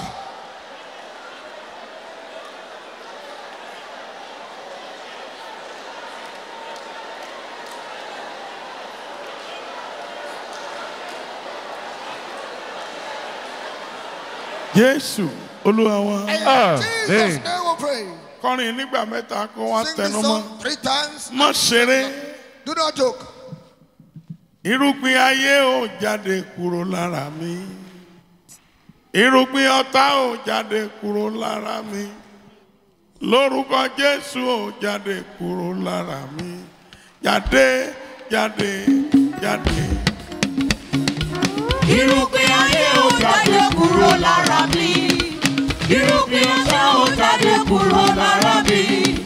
Lórúkọ Jésù ó jáde kúrò lára mi. Jáde, jáde, jáde. Irúgbìn ọ̀tá ó jáde kúrò lára mi. Irúgbìn èṣù ó jáde kúrò lára mi. Lórúkọ Jésù ó jáde kúrò lára mi. Jáde, jáde, jáde. Irúgbìn ọ̀tá ó jáde kúrò lára mi. Irúgbìn ayé ó jáde kúrò lára mi. Lórúkọ Jésù ó jáde kúrò lára mi.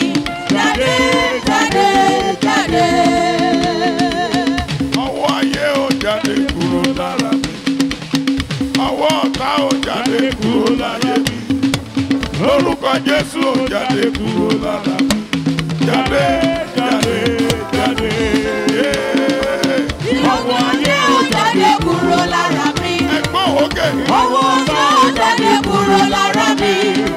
Lórúkọ Jésù ó jáde kúrò lára mi. Jáde, jáde, jáde. Kúrò lójú kan. Irúgbìn èṣù ó jáde kúrò lára mi. Ọwọ́ ilé ó jáde kúrò lára mi. Lórúkọ Jésù ó jáde kúrò lára mi. Jáde, jáde, jáde. Irúgbìn ayé ó jáde kúrò lára mi. Ẹ pariwo. Irúgbìn ayé ó jáde kúrò lára mi. Lórúkọ Jésù ó jáde kúrò lára mi. Jáde, jáde, jáde. Olúwa sọ fún mi pé. The Lord said to me, obìnrin kan wà bí. there is a woman here. Lójú àlá. In your dream, lẹ́ranko ti wọ inú ẹ̀. an animal entered into your body. Ó sì ti tó ọdún méje. It's up to 7 years now. Ó ti ṣe. She had tried all her Bí efforts. ẹranko yẹn bá gbéra lára ẹ̀. When the animal moves around in her body, Á dàbí kó ṣubú. she feels like falling. Olúwa ló fẹ́ parí ogun yẹn. The Lord says He wants to conquer the battle now. Tó bá ti mọ̀ pé wọ́n ní náwó ẹ̀ kọ́ mọ̀ bọ̀. If you know yourself, just raise your hand. Ó dà. Where is she? Ọwọ́ ayé ẹ̀. Entered into Eh? her life.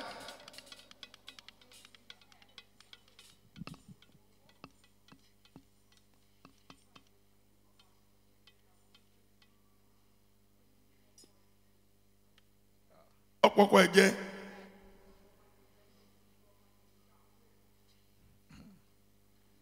Kì í ṣe wọn ni mo bá wí. That's not your case. Kéèsì eléyìí yàtọ̀. This case is different. Ẹranko. An animal. Ṣé wọ́n ni? Are you the one? Orin yẹn. That song. Tó mú dání yẹn kó filẹ̀. Drop that item in your hand. Drop the item in your hand. Wọ́n ní kó máa jẹ ọ́ díẹ̀díẹ̀ ni. Yeah, the animal is sent to Má devour dúró. gradually. Yeah, don't stand relenting. Ọwọ́ ayé ó jáde kúrò lára mi.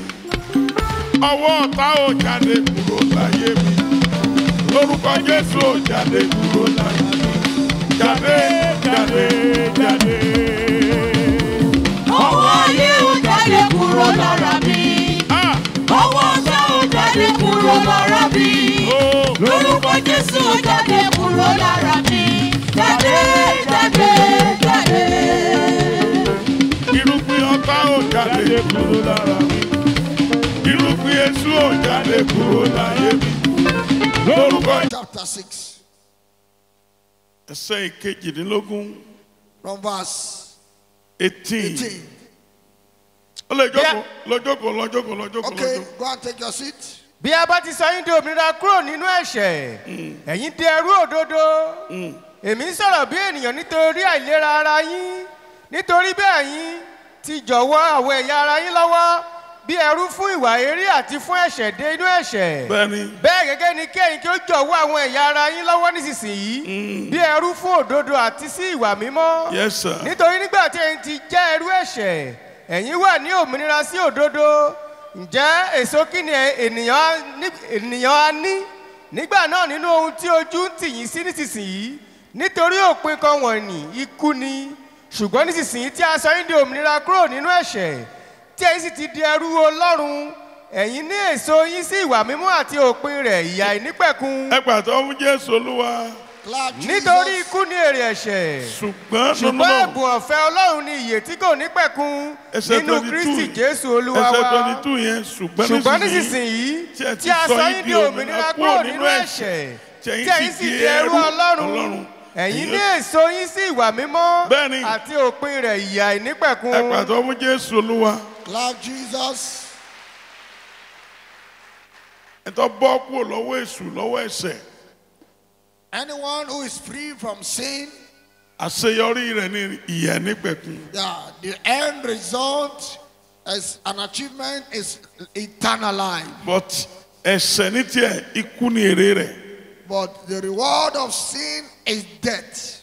ṣùgbọ́n ẹ̀bùn ọ̀fẹ́ Ọlọ́run ní ìyè tí kò nípẹ̀kun. But the gift of God is eternal life through Jesus ìyè Christ. ìnípẹ̀kun sì wà nínú Jésù Kristi Olúwa wa. And eternal life is found in Jesus Christ our Lord. ìdí nìyẹn o gbọ́dọ̀ gba ìtúsílẹ̀ kúrò lọ́wọ́ ẹ̀ṣẹ̀ That's why àti agbára ẹ̀. you must be delivered from sin and its power. a gbọ́dọ̀ gba ìtúsílẹ̀ kúrò nínú ayé ẹ̀ṣẹ̀. Galatia 1:4. We must be delivered from a sinful life. Galatians chapter 1 verse 4. ẹni tí ó fi ohun tìkára rẹ̀ fún ẹ̀ṣẹ̀ wa kí a lè gbà wá kúrò nínú ayé búburú ìsinsìnyí gẹ́gẹ́ bí ìfẹ́ Ọlọ́run àti bàbá wa. bẹ́ẹ̀ni ẹ pàtó fún Jésù. Lord Jesus òun fúnra rẹ̀ himself ó ti kú nítorí ẹ̀ṣẹ̀ wa. has died for our sins ó sì gbà wá kúrò lọ́wọ́ ayé búburú ìsinsìnyí and has delivered us from this gẹ́gẹ́ present bí evil ìfẹ́ Ọlọ́run àti bàbá wa. according to the will of God and our òun Father, nìkan ni ògo wà fún láé àti láéláé. to whom be glory forever and ever. Amen. Jésù Olúwa nìkan ni ògo wà fún láé àti láéláé. Unto Jesus Christ the Lord alone, to him be glory forever and ever. ìdáǹdè àti òmìnira kúrò lọ́wọ́ ẹ̀ṣẹ̀ àti èṣù àti ayé ìsinsìnyí. Liberty from sin and from the devil and from every power of this present ayé world. ìsinsìnyí ìdè ní ọ̀run àpáàdì sí ní pẹ̀lú. Yeah, this present world and time is result is to hell and darkness. bí o bá mọ̀ ayé ìsinsìnyí ó burú ju ẹ̀mí àgàn ẹ̀mí àìsàn ó burú jùlọ ayé ìsinsìnyí tó ń gbé. The present evil world is terrible than the spirit of barrenness or the spirit of mockery or reproach. ẹ̀mí ẹ̀ṣẹ̀ tí ń gbénu ẹ ó burú ju ọ̀run ó burú ju àìsàn tán sóyàn mọ́lẹ̀ tán fi pàṣán fún yàn lóúnjẹ ó burú jùlọ. Yeah, the spirit of sin is more terrible, than even the spirit of infliction, by which man is being tied down and being flogged to give food. ìtúsílẹ̀ kúrò lọ́wọ́ ara ẹni Galatia 2:20. Deliverance from self. Galatians chapter 2 verse 20. ìtúsílẹ̀ kúrò lọ́wọ́ ara ẹni. Deliverance from self-will. a ti kàn mí mọ́ àgbélébú pẹ̀lú Kristi ṣùgbọ́n mo wà láàyè síbẹ̀ kì í ṣe èmi mọ́ ṣùgbọ́n Kristi wà láàyè nínú mi wíwà tí mo sì wà láàyè nínú ara mo wà láàyè nínú ìgbàgbọ́ ọmọ Ọlọ́run ẹni tí ó fẹ́ mi tí ó sì fi ohun tìkára rẹ̀ fún mi. ẹ gbàgbọ́ ọmọ Jésù Olúwa. Cloud Jesus. bí wọ́n fúnra rẹ̀ ló bá wà. If you are for yourself, ìwọ ló wà ní ìgbèkùn. you are in captivity. o gbọ́dọ̀ jáde kúrò nínú ara rẹ. You must come out of your self-will. padà sínú Jésù Olúwa. And into Jesus Christ. gbà kan tí mo bá bínú báyìí. Sometimes when I get angry, mi ní dáríjì ó ń tọ̀. I will not forgive that fellow. dìde mo wá gbàdúrà lẹ́fọ̀n. I was praying at Ephon. Olúwa sọ fún mi pé. The Lord said to me, mi ti di tóun. you have not become his own. ní biribiri ọjọ́ méje. It was in 7 days marathon. pé ayé ara mi ni mò ń gbé. That I am still living my self-intrusion life. ọdún yẹn ni mo jáde kúrò nínú ara mi. That was the year I came out from myself will and I entered into Christ. You must come out of yourself, and enter into Him. You must nail the old man, into the cross, onto the cross, and become that of Christ fully. You will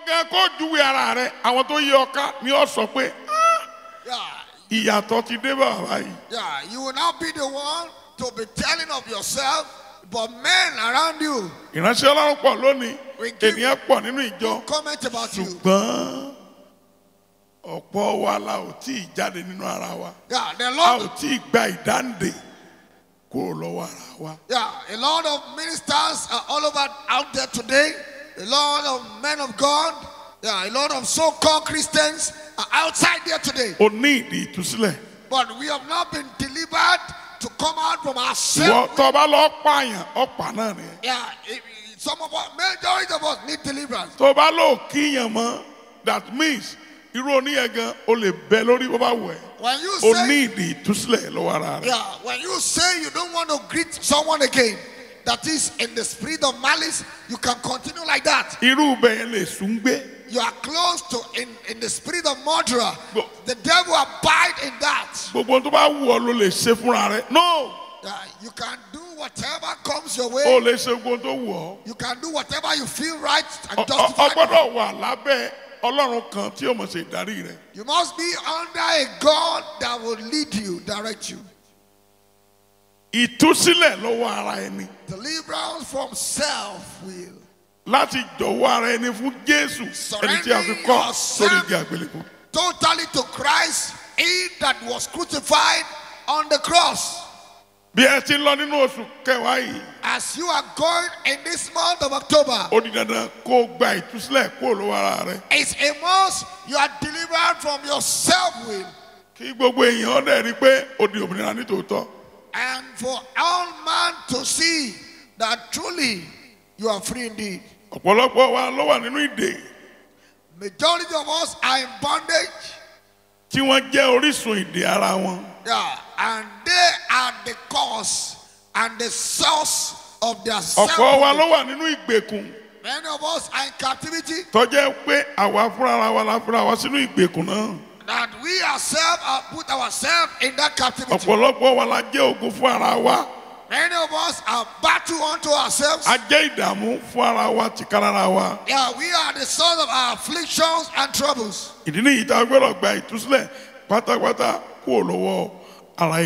That is why we must be delivered from self-will totally. Ephesians chapter 6.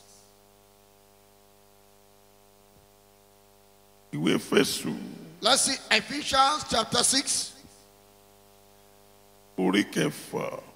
Ephesians chapter 6.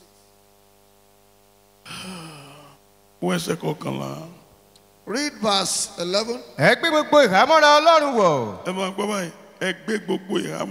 Kí ẹ̀yin kí ó lè kọjú ìjà sí àrékérekè èṣù. Nítorí pé kì í ṣe ẹ̀jẹ̀ àti ẹran ara ni àwa ń bá jìjàkadì. Ṣùgbọ́n àwọn ìjòyè, àwọn ọlọ́lá, àwọn aláṣẹ ibi òkùnkùn ayé yìí àti àwọn ẹ̀mí búburú ní ojú ọ̀run. Nítorí náà gbé gbogbo ìhámọ́ra Ọlọ́run wọ̀ kí ẹ̀yin kí ó lè dúró tiri sí ọjọ́ ibi. Nígbà tí ẹ̀yin bá ti ṣe ohun gbogbo tán kí ẹ sì dúró. Ẹ pàtó fún Jésù. Ẹ gbé gbogbo ìhámọ́ra Ọlọ́run wọ̀. Ẹ gbọ́ o, torí náà ẹ gbé gbogbo ìhámọ́ra Ọlọ́run wọ̀. Put on the whole armor of God. Kí ẹ̀yin kó lè dúró tiri. Kí ẹ̀yin kó lè dúró tiri sí ọjọ́ ibi. Ẹ pàtó fún Jésù. That you may be able to stand against the wiles of the devil. Ọjọ́ ibi wà o. There are evil days. Tí ó bá sí àmọ́ra Ọlọ́run lọ́jọ́ ibi èṣù máa ń borí èèyàn. If the mercy of God does not prevail, there are evil days. Why is the devil? That you may be able to stand against the wiles of the devil. Read verse 12. nítorí pé kì í ṣe ẹ̀jẹ̀ àti ẹran ara ni àwa ń bá jìjàkadì. àti ẹran là ń bá jìjàkadì. ṣùgbọ́n àwọn ìjòyè, àwọn ọlọ́lá, àwọn aláṣẹ ibi òkùnkùn ayé àwọn yìí, aláṣẹ bí òkùnkùn ayé àti yìí. àwọn ẹ̀mí búburú ní ojú ọ̀run. mo gbàdúrà I pray ìjọba àwọn aláṣẹ tí mẹ́nu ayé kò ní borí ayé rẹ. Àmín. the kingdom of principalities on earth will not overpower your life. ìtúsílẹ̀ kúrò ní abẹ́ ègún àti májẹ̀mú tó lòdì. Deliverance from the spirit of curse and contrary covenants. bí tí màá pa ẹ́ sí nìyí. There I will stop for tonight. májẹ̀mú jẹ́ àdéhùn tó lágbára láàrin ènìyàn méjì. Covenant is a strong based agreement between two people. àjọṣepọ̀ tó ní agbára A powerful relationship, tó ní májẹ̀mú àjọṣepọ̀ tó ní májẹ̀mú nínú. a relationship that is agreement based láàrin èèyàn tàbí láàrin èèyàn tọ́lọ́hun. between man and God, or a man and a kingdom or deity, tàbí láàrin èèyàn àti èṣù. or between man and the devil. ìgbéyàwó ẹbí kan ní ìsìn mo ń bá wọn dá sí ọ̀rọ̀ wọn láti bí ọdún kan. About a year I've been attending to a family issue. ìyá ìyàwó ní The mother-in-law said ọmọ ń gbọ́dọ̀ bímọ. that our own son must give birth, ìyá ọkọ ní àwọn ti jọ sọ tẹ́lẹ̀. and the mother of the husband says, we have agreed before lábẹ́ májẹ̀mú tí ìyá ọkọ àti ìyá ìyàwó bára wọn dá lórí ìgbéyàwó ọmọ wọn náà méjèèjì wà. under the covenant they made upon the marriage of their daughter and sons. That is where they are. wọ́n kàn ṣègbéyàwó fúnra wọn inú wọn kàn dùn lọ́jọ́ márẹ́jì ni ṣùgbọ́n inú wọn ò dùn sí àṣeyọrí àwọn ọmọ wọn. You know, they pretend to be happy and pleased at the wedding of their both sons and daughter, but they are not happy at their success. ìtọ́gbẹ̀ ní ègún ni pé n tó ti wà tipẹ́tipẹ́tipẹ́ àkọsílẹ̀ yìí What is called tó ń ṣiṣẹ́ lórí èèyàn ní lòdì. a curse is a long-term evil agreement working against a ó lè man. jẹ́ ọ̀rọ̀ òdì. Yeah, it may be a contrary pronouncement.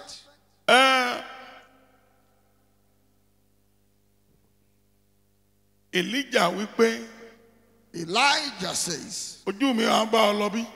yeah, am I not, àkókò àwọn ṣe àtìgbà wúrà tàbí fàdákà. is my spirit not following you? ké Is it the time to collect the silver or gold? ẹ̀tẹ̀ námánì The leprosy of Naaman yóò di tiẹ̀ àti dìdílé ẹ̀ àti ọmọ rẹ̀ àti ọmọ ọmọ rẹ̀. will land upon you and your children and your generation unborn. Okay? Bí ègún ẹ̀tẹ̀ bó ṣe wọ ìdílé Gíásì nìyẹn. That was how the curse of leprosy entered into the family of Gaza. ọ̀rọ̀ tó jáde lòdì sí ayé yẹn. A contrary pronouncement. gbogbo ẹ̀yin tẹ́ ń bẹ lábẹ́ ìgbèkùn rú bẹ́ẹ̀. As many who are under such captivity, ẹ ó jáde kí lè tó mọ́. Christ coming before the daybreak. ìlú kan mo lọ wọ́n ní bàbá lóòótọ́ ni tẹ́ ẹ bá gbàdúrà tólúwa bá sọ fún mi wípé àwa là jẹ́ kọ́mọbìnrin yìí ò bímọ àwa láwà níbẹ̀ lóòótọ́. I was in a town and the people there said to me, Daddy, if truly you pray and it is said that we are the one behind our deal of barrenness, yes, we agree, we consent. àwọn obìnrin yìí la fi ọ̀n ṣọ̀kan. We women, we agreed. a dẹ̀ lọ sọ fún bàbá wa lé. And we went to tell our fathers. pèmí márèjì ta lọ obìnrin yóò àní jí ó bímọ o. And the wedding we attend will not allow this woman to give birth. àjẹ́ ìlú yóò ní jí ó bímọ. The witches of this town will not allow her to. oṣó ìlú yóò ní jí ó bímọ. The sorcerers in this land will not allow her to give àwọn tó nílẹ̀ ìlú ìwọ̀n ní jí ó bímọ. Yeah, the ancestral forces in this land will not allow her to give birth. a sì mú díẹ̀ nínú ara aṣọ tí wọ́n lò lọ́jọ́ ìgbéyàwó a sì so mọ́ òòṣà wa. And we took part of the uniform attire they used on their wedding day. We tied it to our a idol. sì múlẹ̀ lé lórí. And we agreed over it. pé odijọ́ tí ẹnu wa bá kò ká tó tú ọmọbìnrin yìí lẹ̀. Until when we are agreed again before she can be loosed. Okay, what is her crime? Marriage. Yeah, they were starved and made hungry on the day of our wedding. Marriage. They suffered thirst on the day of our wedding. Marriage. They were not served coke. Yeah. Yes, sir. We were somewhere of recent. And I was telling you in the car that, are you hungry? Yes, sir. Buy bread. Buy granite. One of the disciples said, Daddy, if I'm a witch, this place that I'm coming from, I can cause accident on their car. Why? The hunger was too much. Clap Jesus.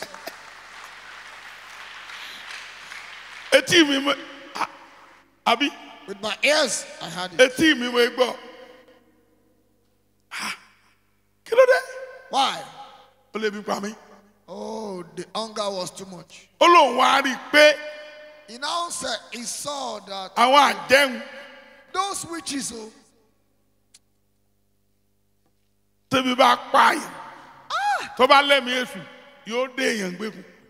you suffer hunger too much, if you have an evil spirit, you will bind the person. He spoke out. I'm a witch. I will cause accidents on their vehicle.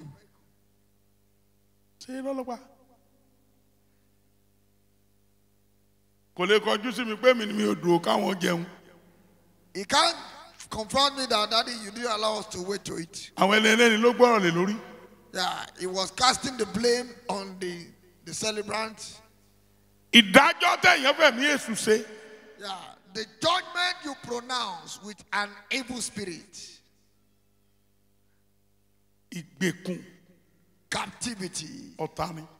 Yeah, of the enemy.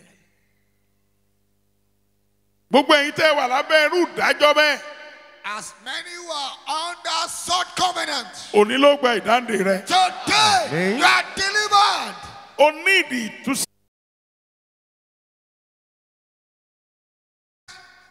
Okay.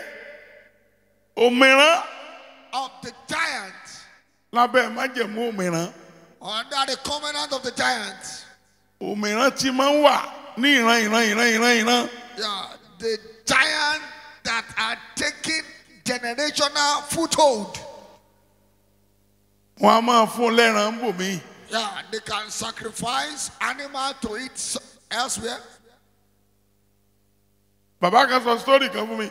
Ó ní láyé àtijọ́ tọ́mọ bá fẹ́ lọ lé ọkọ ńlé àwọn.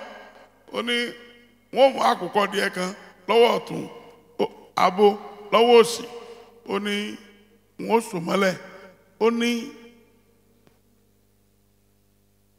ètùtù táwọn ọmọ ṣe ni pé ààyè ni wọ́n mú adìẹ yẹn, wọ́n sì ní mẹ́ntì ó mú.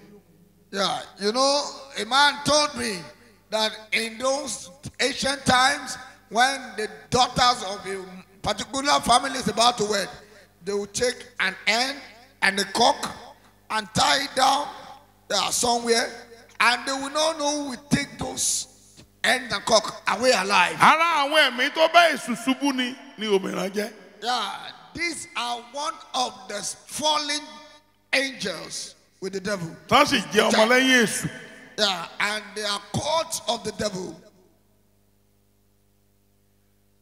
Àwọn tí wọ́n sì ń bá wọn tán bá wọn ṣe wọ́n máa ń lò wọ́n lórí ayé àwa Kristẹni. Those that work with them, they use them against we Christians. Ṣùgbọ́n tó lágbára lórí ẹ̀ ní agbára Jésù àti àjíǹde rẹ̀. Yeah, the power that is stronger than them is the power in the name of Jesus and his resurrection. The The devil can detail them against a man to prevent success and achievement. I think Isaiah 28:18. Let's read Isaiah chapter 28, verse 18. májẹ̀mú yín tí ẹ bá ikú dá ni a ó sọ di asán. Sẹ́ẹ̀rì báyìí, àwọn májẹ̀mú tí a bá ikú dá, a ó sọ di asán. ìmùlẹ̀ yín pẹ̀lú ipò òkú kì yóò dúró. Ẹ máa gbọ́, ìmùlẹ̀ wà, ipò òkú wà. There's agreement, there is Bẹ́ẹ̀ pẹ̀lú orúkọ Olúwa láwọn ọmọ ogun kì yóò dúró. Agbára wọn yóò sì di asán. Tí ìbá ṣe agbára Jésù kò lè dasán o. If not for the power of Jesus, he can't be disannoyed. Ẹni pé mo pe àwọn kan jáde láì kan agbára ipò òkú. You see, Bẹ́ẹ̀ni. and I called some people outside all the time. Yeah, the power of hell. Májẹ̀mú yìí tí ẹ bá ikú dá kì yóò dúró. májẹ̀mú yín tí ẹ bá ikú dá ni a ó sọ di asán. A sọ di asán. ìmùlẹ̀ yín pẹ̀lú ipò òkú kì yóò dúró. Ìmùlẹ̀ yín pẹ̀lú ipò òkú kì yóò dúró. Nígbà tí pàṣọ gígùn yóò ré kọjá. nígbà náà ni òun yóò tẹ̀ yín mọ́lẹ̀. agbára Ọlọ́run nìkan ni. Only the power of God. Ọ̀rọ̀ òdì òun náà ni èpè tá à ń sọ yẹn. Èpè ọjọ́ pípẹ́. Contrary statements or pronouncement are the spell. Tí a ò rí ẹnikẹ́ni ń fàtú, agbára Jésù nìkan ló lè fàtú.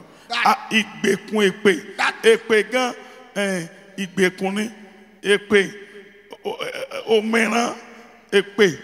Òmìrán máa ń dúró fún èpè nígbà míì. Yeah, you know, this so-called spell, negative pronouncement, is being backed up and attracting some giant against a man at times. Sẹ́rí obìnrin mi ṣé wàá lọ lé ọkọ nígbà mo wà kékeré nílùú wa ṣé wàá lọ lé ọkọ ọkùnjọ́ mẹ́ẹ̀ẹ́dógún tí ó lọ lé ọkọ tàbí ọjọ́ mẹ́rìnlá bí wọ́n ṣe ń ṣèkúrú náà mọ sàkàrà náà mọ sọ̀lẹ̀ náà mọ tó gbẹ wọ́n ń bọ òmìnira ẹ̀ ní ṣùgbọ́n síbẹ̀síbẹ̀ yóò jẹ ìyà yóò jẹ ìyà. Yeah, you see, those times, in some ancient times, I've heard and I've been told, and I still see some, that when a lady is about to get wedded, about 14 days to the wedding, they began to prepare compatch, yeah, you know, some kind of... Ọba sọ obìnrin mi lé ní pé gba àwẹ̀ tó lọ lé ọkọ gbàdúrà tó lọ lé ọkọ yẹ̀yẹ́ ni wọ́n máa ṣe wọ́n mú gbéyàwó kékeré wọ́n mú àtọ́kọ wọ́n máa àti ẹ̀ máa dùn mí ẹ pàtó fún Jésù. Clap Jesus. When they do all those things àwọn tí ò rí náà ríra wọn. to appease those giants, yet the giant will still afflict them. Òmìrán sì wá ó. There are giants are still real. Ọmọbìnrin kan lẹ́nu ọjọ́ mẹ́ta òun àtọ́kọ ẹ̀ mọ́tò pọ́n lọ́jọ́ kan ṣoṣo. Yeah, a lady and the husband, the vehicle knocked them down on the same day. 8 days to marriage. Ó kù ọjọ́ mẹ́jọ sí ìgbéyàwó wọn. I'm back guy. No, they were just jumping around, carried away. Òmìrán ò ní gbọ́ ọmọ lọ́wọ́ ẹ o. The giant will not hijack your children. Ó sàmì dáadáa. Amen. Amen.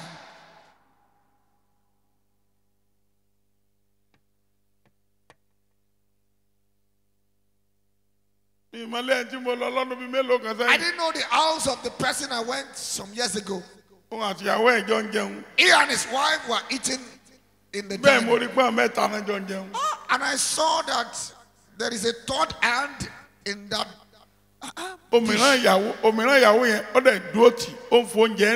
The giant of the wife stood by her, you know, spoon feeding her. Yes. The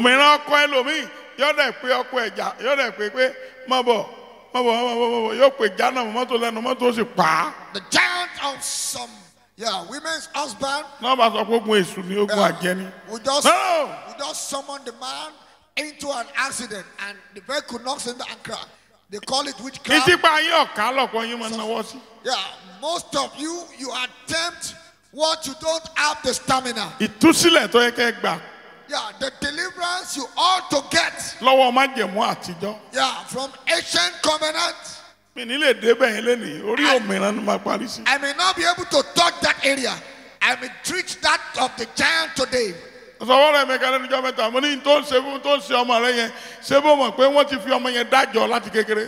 told one of my friends, I know that you are aware that your child tormented. has been put under a covenant. An infant. Yeah, from cradle. When you gave birth to her, they requested for you to bring her to the interland, to the village. You went and did that. I told you then. I saw one of my sons that I killed at ILE-IFE. I saw him yesterday. Are you not so by name? Go and ask your mother. This, that. Your mother was there. Brother Timothy was there. The day I was Christian.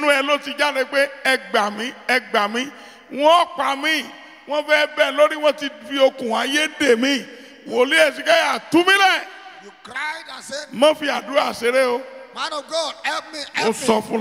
They want to kill me. They have put a demonic. I told her, whenever you are on holiday, come to my place. That mother have died. But the covenant she made with that child is still alive. Rise to your feet. Becoming free. Yeah. Deliverance totally. From demonic power, demonic covenant. Yeah. Total deliverance. Great deliverance. From demonic power, demonic spirits. Long time spell. And nobody could cast away, roll away. When you study a ministry of our Lord Jesus, you notice he did a lot of deliverance.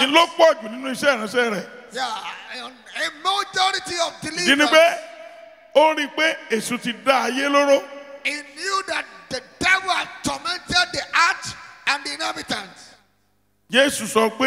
Jesus Christ said, he told the people, I came into the world that men may have life and life in abundance. John chapter 10 verse 10. Olè kì í wá bí kò ṣe láti jalè àti láti pa àti láti parun. Èmi wá kí wọ́n lè ní ìyè. Àní kí wọ́n lè ní lọ́pọ̀lọpọ̀. This evil spirit I'm talking about, they have come to steal from men. For this reason, the Son of Man has come that he might destroy the works of the devil. A salvation in the name of Jesus.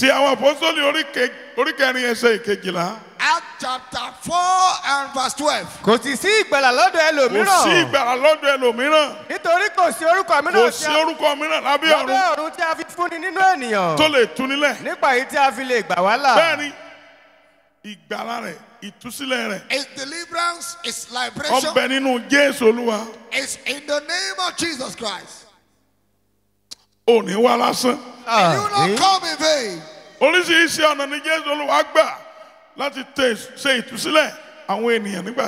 Yeah, diverse strategy as our Lord Jesus applied to perform deliverance. Yeah,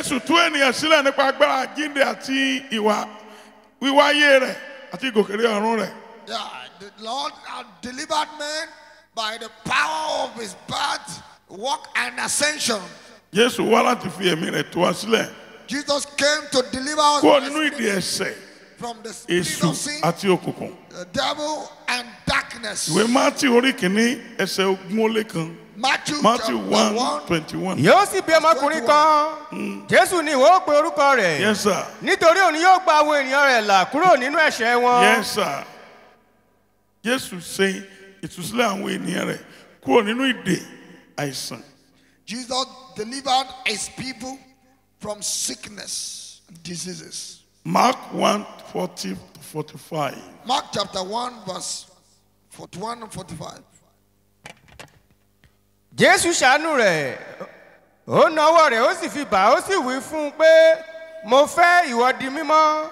Bí ó sì ti ń sọ̀rọ̀ lójú kan náà ẹ̀tẹ̀ náà fi sílẹ̀. Yes, sir. Ó sì di mímọ́. Bẹ́ẹ̀ni. Ó sì kìlọ̀ fún gidigidi lójú kan náà ó sì rán lọ. Ó sì wí fún un pé wò ó má ṣe sọ ohunkóhun fún ẹnikẹ́ni ṣùgbọ́n lọ fi ara rẹ hàn fún àlùfáà kí o sì bùn ẹ̀bùn ìwẹ̀nùmọ́ rẹ tí Mósè pa láṣẹ ní ẹ̀rí fún wọn. Ṣùgbọ́n ó jáde ó sì bẹ̀rẹ̀ sí kó kìkì àti sí tan ọ̀rọ̀ náà kalẹ̀ tó bẹ́ẹ̀ tí Jésù kò fi lè wọ ìlú ní gbangba mọ́. Ṣùgbọ́n ó wà lẹ́yìn odi níbi jù wọ́n sì tọ̀ wá ní àgbogbo wá. Amen. Amen. Iṣẹ́ ìtúsílẹ̀ ńlá tí Jésù ṣe nìyẹn. That's one of the great deliverance done by our Lord Jesus Christ. Ó ṣe ìtúsílẹ̀ àwọn ènìyàn kúrò nínú ìdè àìsàn. Bẹ́ẹ̀ni. He delivered people from the affliction of sickness. Ó tú aláàrùn ẹgbàá sílẹ̀. Mark 2:1-5. Yeah, he delivered the man of palsy. Mark chapter 2, verse 1-5. Jésù tú òǹdè sílẹ̀. Yeah, Jesus delivered the captives. Mark 5:1-13. Mark chapter 5, verse 1-13. Wèrè ara Gádàrà yẹn ó ṣe ìtúsílẹ̀ rẹ̀. Yeah, the woman, the madman of Gadarene. Jésù wò ọ̀gọ̀rọ̀ àwọn ènìyàn sàn. Jesus healed multitude of people. Ó sì ṣe ìtúsílẹ̀ Bartolomeu kúrò nínú ipò ìfọ́jú rẹ̀. And delivered Bartimaeus from the state of blindness. Jésù tú obìnrin ẹlẹ́ṣẹ̀ kan sílẹ̀. Jesus delivered a woman from sin. Obìnrin ẹlẹ́ṣẹ̀ kan ó tú lẹ̀. Yeah, a woman, a sinner, he delivered her. Dìde dúró. Rise to your feet. Jésù ṣe ìtúsílẹ̀ obìnrin ẹlẹ́ṣẹ̀ kan. Jesus delivered a woman who is a sinner. Ìwé Lúùkù orí keje. Luke chapter 7. Má gbẹ̀yìn dìde o, má gbẹ̀yìn dìde o. Yeah, rise to your feet. Don't be the last. Má gbẹ̀yìn dìde o. Rise to your feet. Luke 7:36. Luke chapter 7, verse 36. Fàrísì kan sì tọ̀ wá kí ó wá bá òun jẹun, ó sì wọlé Dìde Fàrísì dúró. náà lọ. Ó sì jókòó láti jẹun. Sì kíyèsí, obìnrin kan wà nínú ìlú náà, ẹni tí í ṣe ẹlẹ́ṣẹ̀. Nígbà tí ó mọ̀ pé Jésù jókòó ń jẹun ní ilé Fàrísì, ó mú òrùba alabasta òróró ìkunra wá, ó sì dúró tì í lẹ́bàá ẹsẹ̀ rẹ̀ lẹ́yìn, ó ń sọkún, ó sì bẹ̀rẹ̀ sí fi omijé wẹ̀ lé ẹsẹ̀, ó sì fi irun orí rẹ̀ nùnù, ó sì fi ẹnu kò ó lé ẹsẹ̀, ó sì fi òróró kùn wọ́n. Nígbà tí Fàrísì tí ó pè é sì rí, ó wí nínú ara rẹ̀ pé ọkùnrin yìí ìbá ṣe wòlíì, ìbá mọ ẹni àti irú ẹni tí obìnrin yìí ṣe tí ó fi ń fi ọwọ́ kàn án nítorí ẹlẹ́ṣẹ̀ ni. Jésù sì dáhùn wí fún un pé Símónì, mo ní ohun kan sọ fún ọ. Ó sì dáhùn, olùkọ́ni máa wí.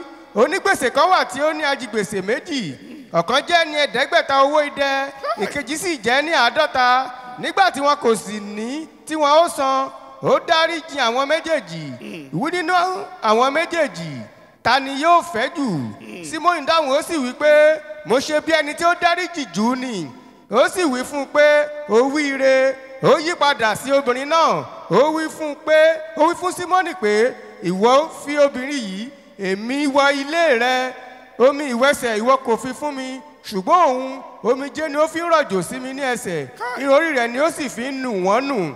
Ìfẹnukonu ìwọ kò fi fún mi, ṣùgbọ́n òun nígbà tí mo wọ ilé kò dábọ̀ ẹnu fi kò mí ní ẹsẹ̀. Ìwọ kò fi òróró pa mí ní orí, ṣùgbọ́n òun fi òróró pa mí ní ẹsẹ̀. Ǹjẹ́ mo wí fún ọ, adarí ẹ̀ṣẹ̀ rẹ̀ tí ó pọ̀ jìn, nítorí tí ó ní ìfẹ́ púpọ̀. Ẹni tí a sì dárí díẹ̀ jìn, òun ni ó ní ìfẹ́ díẹ̀. Ó tó ẹgbẹ́ ọmọ méjèèjì lérí ẹ. Place your hands on your head. Tó bá lè ṣe àmì dáadáa. You can say your loudest. Èmi ò mọ irú ìgbèkùn tó wà nínú ẹ̀. I don't know what captivity you are in. Bí o ti ń lọ nínú oṣù yìí. As you will be going in this month. Wàá yọ nínú ogun náà. You will escape totally. Amen. Fò sókè nígbà mẹ́ta. Jump 3 times.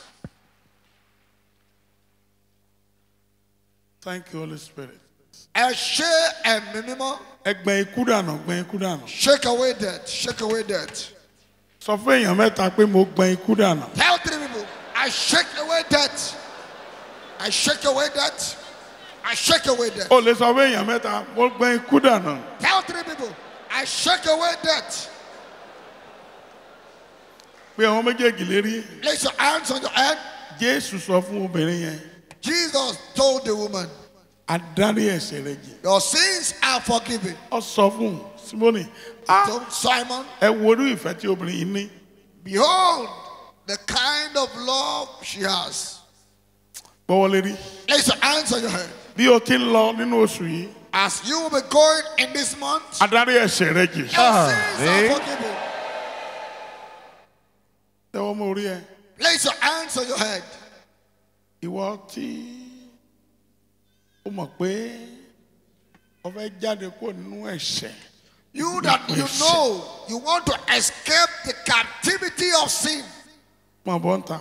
Step forward now. Ìwọ tó mọ̀ bẹ́ẹ̀. You that knows that, yeah, you've been struggling with the captivity of sin. Mọ̀ bọ́ ń bí. Yeah, come forward. O fẹ́ kúrò nínú ìgbèkùn ẹ̀ṣẹ̀. Want to escape the captivity of sin? Mọ̀ bọ̀. Step forward.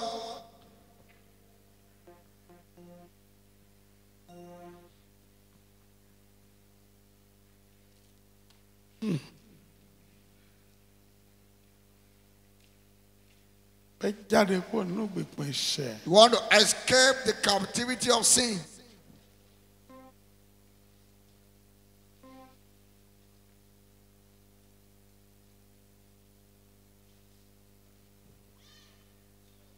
Àǹtí onígò yìí. A sister with eyeglasses. Kí mi kó tó lọ. See the man of God before you go, please. Fẹ́ jáde kúrò nínú ìgbèkùn ẹ̀ṣẹ̀. You want to escape the captivity of sin? Tẹ ọwọ́ ẹ̀. Spread your hands. Má jẹ́wọ́ ẹ̀ṣẹ̀ yẹn. Begin to confess your sins. Jẹ́wọ́ ẹ̀ṣẹ̀. Confess your sins. Jésù ipò báyìí ni mo wà. Lord, this is who I am. Mo wá síwájú rẹ bí ẹlẹ́ṣẹ̀. I've come before you as a sinner. Má sọ tẹ̀lé mi. Say it out. Mo wá sọ́dọ̀ ẹ bí ẹlẹ́ṣẹ̀ láàárọ̀ ẹ̀. I've come to you as a sinner this morning. Ṣé ni kó o dárí ẹ̀ṣẹ̀ mi jì? Lord, forgive me all my sins. Say it out. Mo fẹ́ lọ níwájú rẹ bí òmìnira. I want to go from your presence free. Tẹ̀rí ẹ bá máa sọ̀rọ̀ fọlọ́run. Bow down your head and speak to the Lord. Má jẹ́wọ́ ẹ̀ṣẹ̀ rẹ. Confess your sins. Ti dé láàárọ̀ yìí o. Lord, I've come this morning. Mo fẹ́ gba ìtúsílẹ̀ kúrò lọ́wọ́ ẹ̀ṣẹ̀. I love to be delivered from sin. Amen. Amen. Orúkọ Jésù. Amen. Àwọn ọmọ rẹ̀ rí dárí ẹ̀ṣẹ̀ wọn jì. Amen. Kó yọ́nú sí wọn. Amen. Padà sọ́dọ̀ wọn. Amen. Fún wọn lómìnira. Amen. Ẹ máa lọ, ẹ má dẹ́ṣẹ̀ mọ́. Amen. Lórúkọ Jésù la dáríjì yín. Amen. A sì pa ẹ̀ṣẹ̀ yín rẹ́. Amen. Jésù Olúwa wa. Amen. Thank you. Ẹ ṣé. Fòsókè nígbà kan, fòsókè nígbà kan. Jump once. Ó lè fòsókè nígbà kan. And you jump. Sọ̀rọ̀ àṣẹ séèyàn mẹ́ta kan. Yeah. Declare 3 things to 3 people. Màá ràánú gbà lóṣù yìí o. I will obtain mercy this month. I will obtain mercy this month. I will obtain mercy this month. Ó lè sọ fún èèyàn mẹ́ta. Can you tell me? Nínú oṣù yìí màá rí àánú gbà ṣẹ. In this month, I will obtain mercy. I will obtain mercy. Mi ní ju ìṣẹ́jú bíi mélòó kan mọ́. I have a few more minutes to minister now. Ẹni tó ní ẹ̀rí. The owner of this testimony, Mo wí pé I speak bí o ti ń lọ lálẹ́ yìí o. as you will be Láàárọ̀ going yìí. this morning. Àánú ọ̀fọ̀ lórí ẹ. Mercy shall speak over you. Dọ́tà mi tó wá láti Amẹ́ríkà ń kọ́ àbótí lọ ni. My daughter from America, are you still around? Sọ́tí lọ. Has she gone? Mo gbà pé kò tí lọ. I believe she must still be around.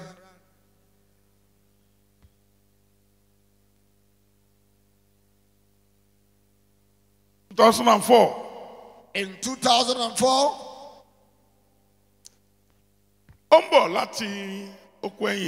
she was coming from the threshing floor. Listen. She was coming from the threshing field.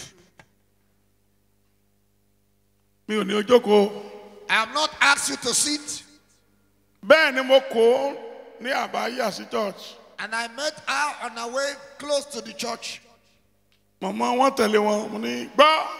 She and her mother was going. Said, listen, my sister. Yeah, you will travel to America. She said, Daddy, it's me you are talking to. I'm coming from the church in Florida. All America. You will travel to America. America, yes. Which America? Daddy, don't say another thing, Daddy. America, okay. I told her you will enter into a great glory. What's the $4 Yes, sir. And she gave me the dollar honorarium. I prophesied to someone here. Amen. You will speak in glory this year. Who knows that?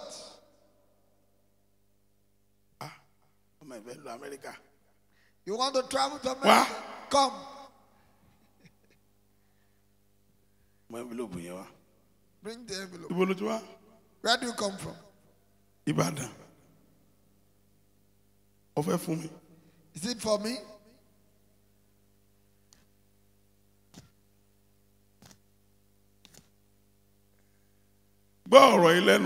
Hear the word from my mouth. Amen.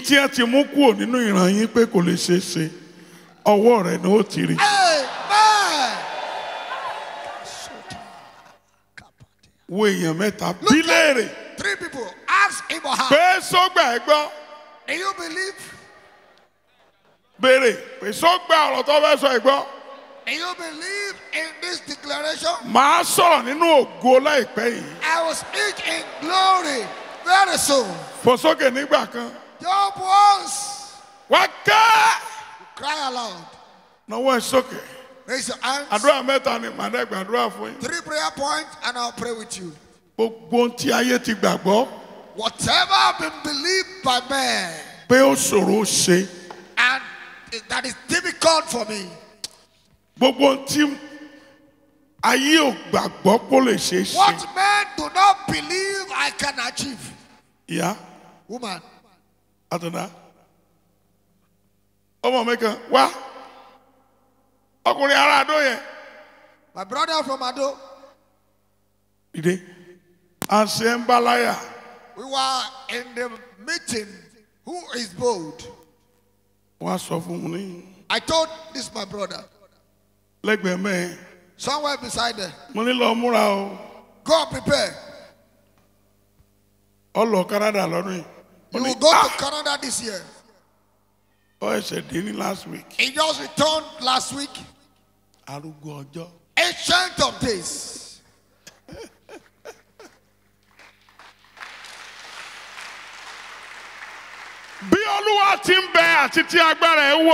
As God lives and is powerless. That height where you don't have. Amen.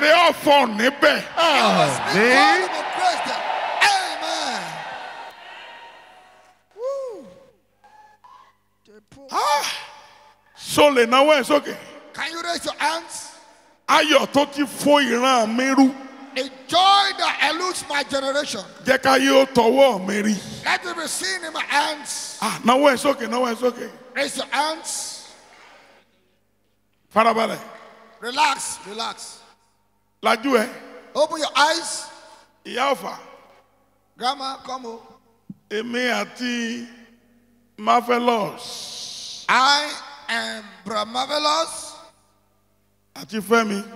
And the interpreter. And breakfast in Malaysia. We are taking our breakfast in Malaysia. Dìde. Rice. Fẹ́mi wá dáhùn pé. I now said, ìlú òyìnbó la mà wáyé. Hey, Baba, he's doing me like dream. Pé ojú àlá ni ṣe ayé ni mo wà. He's doing me like dream.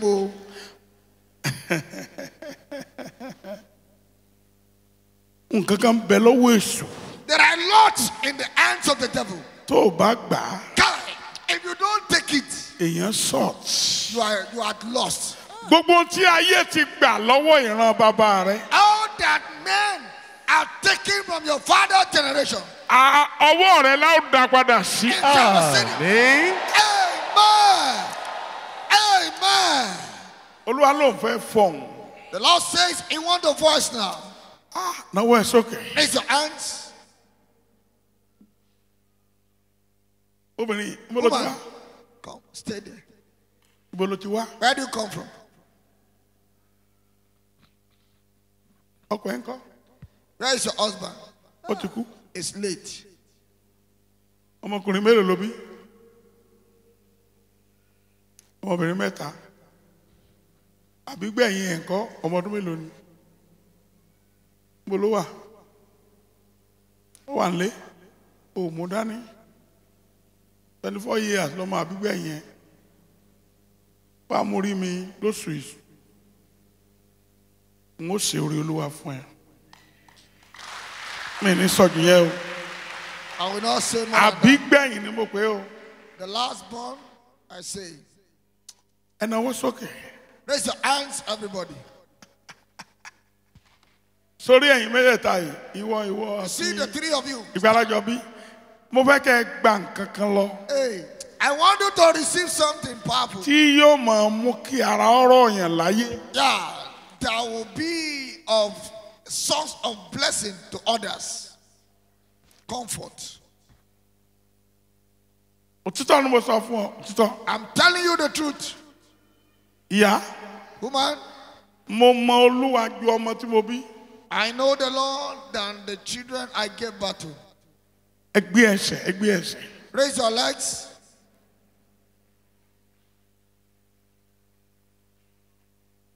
Ní ọdún yìí gangan. In this same year, Ẹkún rẹ̀ yẹn a ó sọ di ẹ̀rín. Àmín. will turn to laughter.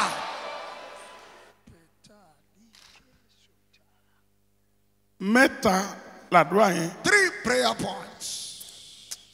Ẹ pé Jésù bí àrá. Ẹ Call pé. on Jesus like thunder. Jẹ́ kọ́nà mi ọ́ là kẹ́rù ò sì máa bà mí. Lord, let there be breakthrough Ẹ̀yin ọ̀dọ́ ẹ fò sókè nígbà kan. that will cause me to marvel. Jump once. Ọmọ yìí sọ gbọ́n ni mo sọ. My daughter, do you hear me? Jẹ́ kí ọ̀nà mi ó là. Let there be breakthrough. Àwẹ̀ rẹ jọ́ mẹ́sàn-án kó bẹ̀rẹ̀ lónìí. White. Kí ọ̀nà mi ó là. Lord, let Kẹ́rù ò máa ṣe kí ni.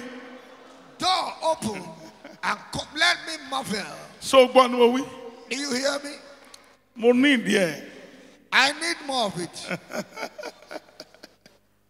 Àbí mi lè ṣe? Can I do it? Àbí rọ́ ni? Is it a lie? Náwó ẹ̀. Raise your hands. Ọlọ́run bàbá lọ́lá o. The God of Babylon, Lá ọ̀nà fún mi. open the door to me Kí ẹ̀rù ó sì máa bà mí. and let me marvel. Ó yọ. Begin to pray. Ah. Father, in the name of Jesus, Holy Ghost,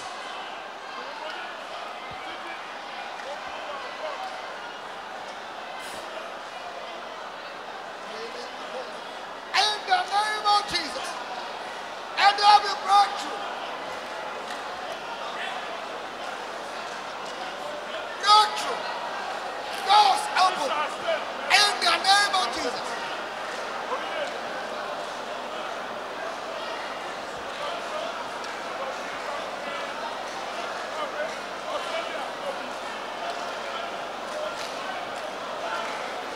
Ah.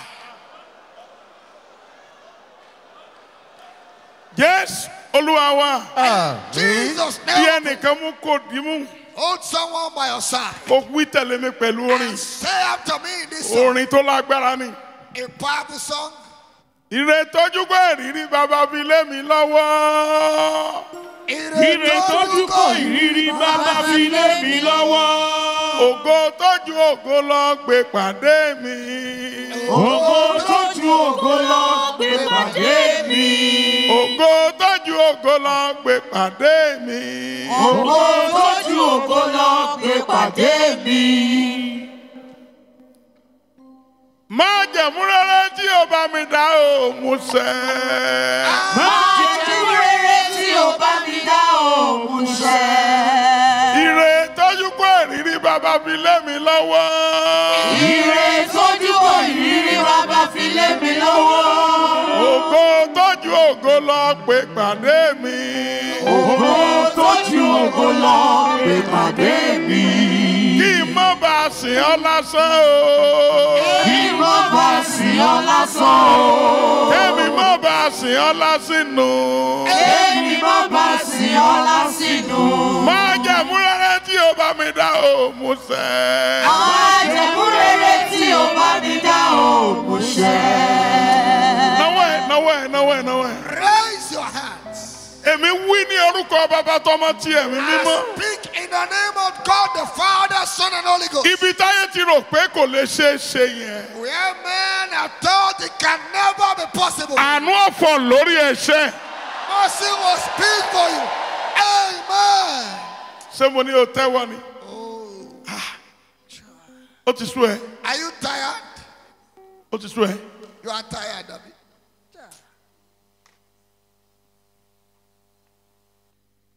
Ẹ mọ Ọlọ́run. You don't know the Lord. Olódùmarè tí ó fọ́ lẹ́rán bíi pé kò ní ṣe ọ́ lóore. The Almighty that will keep calm as if He's not coming to favor you. Nawọ́ ẹ̀ sókè. Raise your hands, everybody.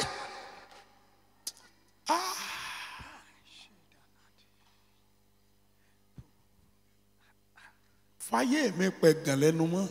Lord, make my life a sample of reproach eraser.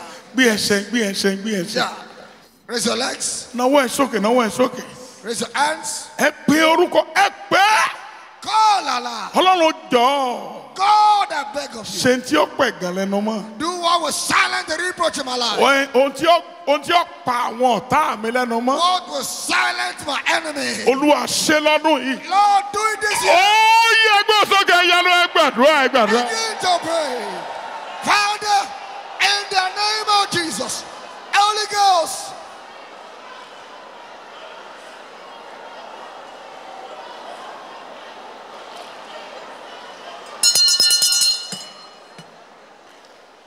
Ṣé báyìí?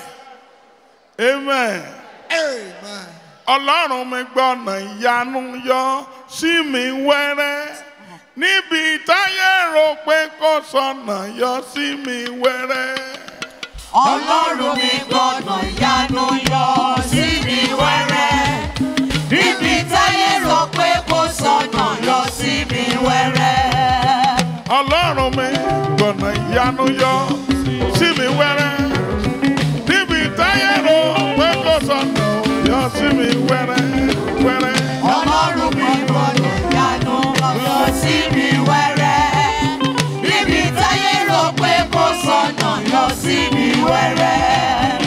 Ọlọ́run mi ò gbọ́nà ìyanu yọ sí mi wẹ́rẹ́. Níbi táyé rò pé kò sọ̀nà yọ sí mi wẹ́rẹ́. Ọlọ́run mi gbọ́nà ìyanu yọ sí mi wẹ́rẹ́. Níbi táyé rò pé kò sọ̀nà yọ sí mi wẹ́rẹ́. Yọ sí mi wẹ́rẹ́. Yọ sí mi wẹ́rẹ́. Ó lè sọ̀rọ̀. Yọ sí mi wẹ́rẹ́. Yọ sí mi wẹ́rẹ́. Yọ sí mi wẹ́rẹ́. Yọ sí mi wẹ́rẹ́. Yọ sí mi wẹ́rẹ́. Yọ sí mi wẹ́rẹ́. Yọ sí mi wẹ́rẹ́. Hallelujah o. Mo wí tàṣẹ. I speak by authority.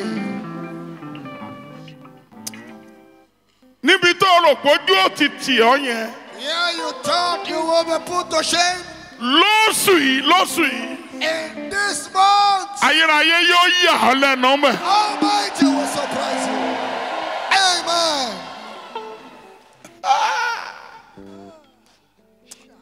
Ọlọ́run mi gbọ́nà ìyanu yọ sí mi wẹ́rẹ́. Níbi táyé rò pé kò sọ̀nà yọ sí mi wẹ́rẹ́. Ọlọ́run mi gbọ́nà ìyanu yọ sí mi wẹ́rẹ́. Níbi táyé rò pé kò sọ̀nà yọ sí mi wẹ́rẹ́. Ọlọ́run mi gbọ́nà ìyanu yọ sí mi wẹ́rẹ́ o. Níbi táyé rò pé kò sọ̀nà yọ sí mi wẹ́rẹ́ o. Ọlọ́run mi gbọ́nà ìyanu yọ sí mi wẹ́rẹ́. Níbi táyé rò pé kò sọ̀nà yọ sí mi wẹ́rẹ́. Gbogbo ilẹ̀kùn tí òmìrán ti tì. Every door shut by the giant. Agbára àjíǹde bá mi ṣí.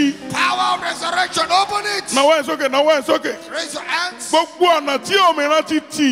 Every door shut by the Wà ní giant. agbára àjíǹde. Power of his resurrection. Bá mi ṣílẹ̀kùn náà. Open the door. Ó yá. Father, in the name of Jesus, Holy Ghost.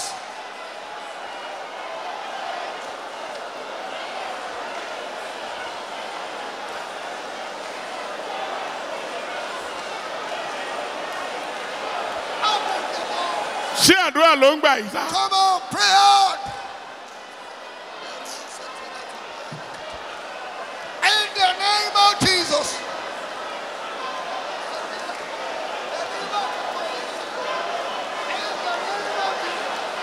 Ṣé àdúrà ló ń gbà yìí? Pray hard, pray hard. Àdúrà ló ń gbà yìí.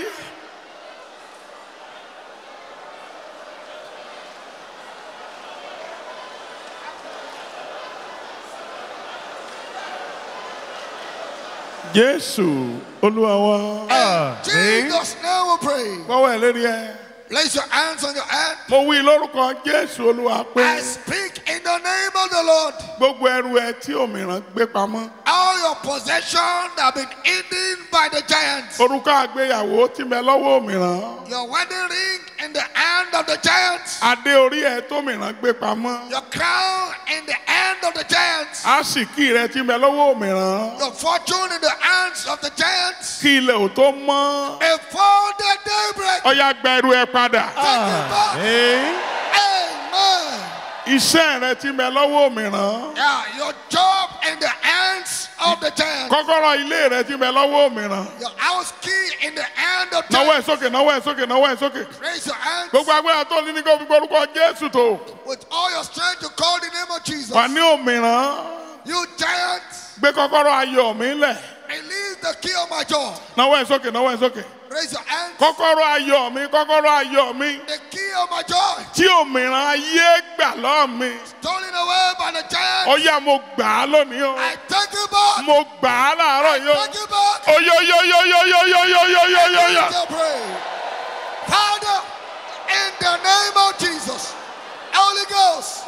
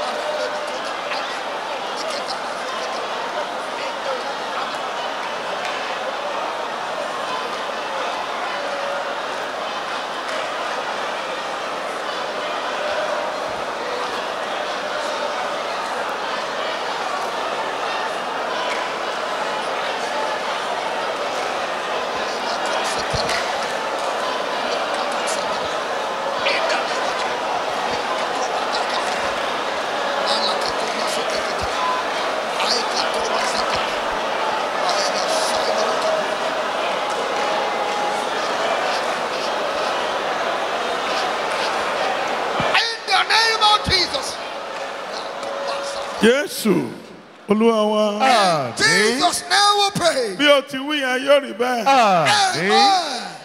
Àwòrán Ọlọ́run mi fàwòrán mi hàn. Àwòrán Ọlọ́run mi àwòrán mi hàn. Ènìyàn tí ó mọ̀ mí jẹ́ kó rá àwòrán mi. ènìyàn tí ó mọ̀ mí ẹ kó ra àwòrán mi o. Àwòrán. Ọlọ́run fi àwòrán mi hàn. Ó lè yanu ẹ̀sìn. Àwòrán. Ọlọ́run fi àwòrán mi hàn. Àwòrán. Jésù fàwòrán mi hàn. Èèyàn tí ó mọ̀ mí ẹ kó ra àwòrán mi. Èèyàn tí ó mọ̀ mí ẹ kó ra àwòrán mi ò níbi gíga. Mi ò fẹ́ kó kọ́. I don't want you to sing now. Àwọn kan máa rí àwòrán ẹ. Some people see your picture, your image. Àwọn tó bò láṣọ náà máa ráwòrán yẹn náà wọ́n rí. People that you will dash out to. Àwọn tó sọ pé Olúwa ní kó fún àwọn ní mọ́tò tó ń gùn. People that will be saying, the Lord say, give me that car. Your car, dash me. Àbí wọ́n yẹn bá sọ̀rọ̀. Don't they say like that? Mommy, wọ́n ní ẹ ràn lọ́wọ́. Mommy, yeah, the Lord is saying that you should help me. Ìyẹn ni pé àdúrà yẹn kò lágbára. That means the prayer is not powerful enough. Ó wá gbà sọ́dọ̀ ẹ̀. Yeah, it get answered to your side now. Èmi ìrí yẹn tó yẹ pé Olúwa ní fún ọ lélẹ̀ àfi wọ́n kọ lẹ́tà gègèrè láì. Olúwa ní ẹ wá, Olúwa ní ẹ ra lẹ̀, Olúwa ní ẹ ra mọ́tò, Olúwa ní. I don't used to see people that will say, the Lord asked. Ṣùgbọ́n nínú oṣù yìí. But in this month. Nawọ́ ẹ̀ sókè, nawọ́ ẹ̀ sókè. Raise your hands. Jẹ́ n rí àánú gbà níbi tó ga. Let me obtain mercy from a high point. Ẹ káwọ́lẹ̀. Yeah, put down your hands. Tádùá rẹ bá gbà. If your prayers is answered. Gbogbo eléyìí tán kó sínú sọ́kàwé yẹn. Wọ́n bá fún ọ ní 10% bẹ́ẹ̀ àyípadà ó dé bọ̀. All those things, their money they used to go and put in sock away. Àdúrà rẹ ni ò tí gbà o. It's your prayer that have not been answered though. Ìyọ̀mọ̀ kówó sọ́kàwé bí láì sàrùn ọpọlọ. Imagine they put money in sock away in GP tank. Is it not lunatic? Ọbẹ̀ ta jìtá. Ìsàrùn.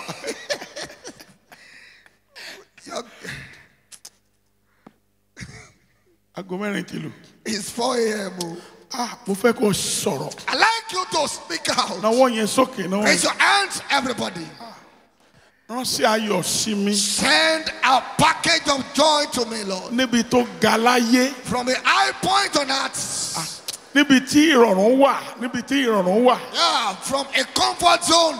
Jẹ́ káàánú ọ̀fọ̀ lórí mi. Let mercy speak for me. Níbi lọ́dọ̀ àwọn aláṣẹ ayé. Yeah, from principal people. Nínú oṣù yìí. Yeah, in this month. Oyeyeyeye gbọ́dọ̀ Jésù ẹ̀yẹ́lẹ́ gbàdúrà gan. Begin to pray. Father, in the name of Jesus, Holy Ghost.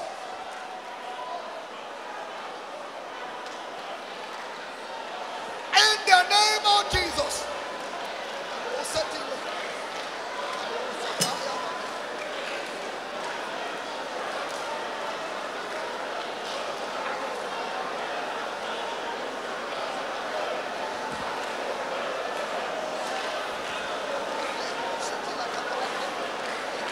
Jésù Olúwa wa. In Jesus' name we pray. Ẹgbẹ́ wọn lérí. Place your hands on your head. Sori látòsù yìí lọ. See, from this month onward, Tó bá ti ń bọ̀ Sátidé Agbára. whenever you are coming to Saturday night and power like this, Máa fi owó dísù sínú envelope. yeah, envelope money for diesel. Yeah, see, Olúwa. Lord, Mi ò fẹ́ kí iná àbùkún mi ó jó lọlẹ̀. yeah, I don't want the fire fueling my blessing to go down. Ẹnì kankan ò gbọ́dọ̀ fọwọ́ kàn. Nobody must touch it. Owó kí mo pe dísù. It will be money for diesel. Ẹ bá ná fún nǹkan mi ó ṣe rẹ̀. If you spend it for any other purpose, you blame yourself for it. Fi sínú envelope. Put it in an envelope. Má fi ọwọ́ rí pé o ti lẹ̀ pa. Make sure you have sealed it up. Kó o sì kọ dísù sí. Just write behind it. Bó o Diesel. bá rí yàn kọ́ kíkan bọ̀ kọ́. Yeah, if you don't know how to write, tell somebody to write for you. Torí ọrẹ yẹn ni ń kọ́kọ́ gbà ní gbogbo ọjọ́ má ti gun bí. Yeah, that offering I'll Inú be, kan ti gbà tàbí kí n gbọ́n gbà. yeah, Dísù. Yeah, it's either I come up to collect myself or the minister would have collected on my behalf. Olúwa ló ní kí n sọ fún yín. The Lord asked me to tell you that now. Dísù. You target diesel. Òun fẹ́ torí owó dísù yẹn sọ àwọn kan di ńlá. You want to make some people great by that. Kọ́kọ́rọ́ ilé tí ìran rẹ̀ ọ̀kọ́ rí. The house key that none of your generation has ever built. Kó tó pé ọdún kan. Before 1 year. Ayérayé yóò kọ́ ìfún ẹ. It shall be built for you. Amen. Gbogbo ẹ̀yin tẹ́ ẹ̀ tí ìkọ̀lé tó wù yẹn náwó sókè. You that have not built your dream house, raise your hands. Ó fẹ́ kọ́lé. You want to build your dream house. Sọlọ́dẹ. In this city.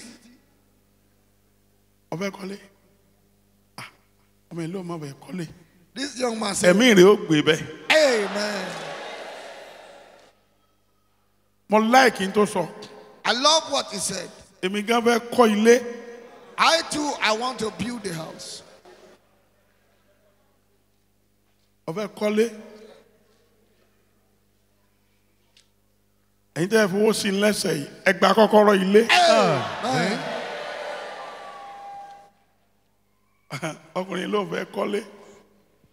This man say he wants to Bọ́wọ́ ẹ build. fílẹ̀ mọ́ lọ, mọ́ di ẹlòmíì lọ. Just put down the money. Kọ́kọ́rọ́ ilé yẹn kò ní bọ́ lọ́wọ́ ẹ̀. Amen. Ilé. House. A dream house. Ilé àlá. Yeah. A dream house. Your dream Ilé house. àlá. Ilé àlá. Your dream house. No push. Don't push. Ẹ gba kọ́kọ́rọ́ ilé. Amen. Kọ́kọ́rọ́ kí wọ́n pè. Ibo lẹ ti wá. Where do you come from? Ondo, Ọ̀yọ́, Ọ̀yàn, ẹ kọ́ ilé yẹn. Amen. Fílẹ̀ kó máa lọ. Put it and go. Put it Ó down. di àṣẹ. Yeah. Ìwọ tó ń wò mí látòkè òkun yẹn. Viewers in America. Eléyìí tó gbé ilé onílé tó gẹ́. Enough of being a tenant. Ilé tó ti fẹ́ rà tipẹ́tipẹ́ tó ríra yẹn. Yeah, the house you love to buy for Kó tó pé oṣù méjì. before 2 months. Arúgbó ọjọ́ kó ra ilé fún ẹ. Amen. Amen. Márùn owó yẹn mọ́wọ́ kan fílẹ̀ kó máa lọ. Don't handle the money. Don't put it down and go.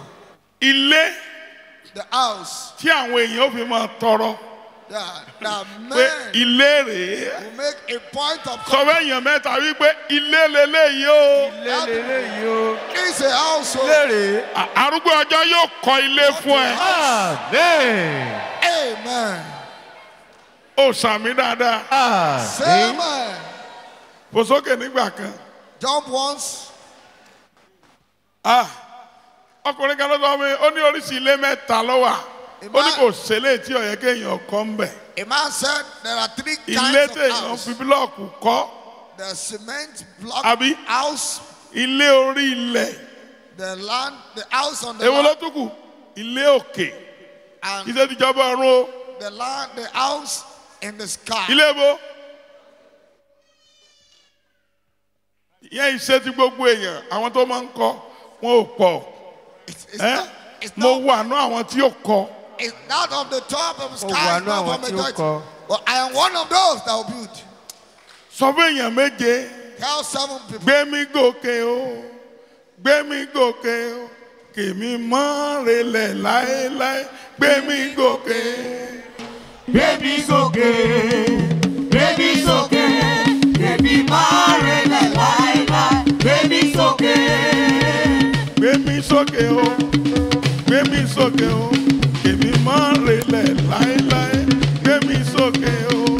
baby sókè, baby sókè, baby máa relẹ̀ láéláé. Baby sókè, Gbé mi sókè o. Gbé mi sókè o. Kèmi mọ́ relẹ̀ láéláé. Gbé mi sókè.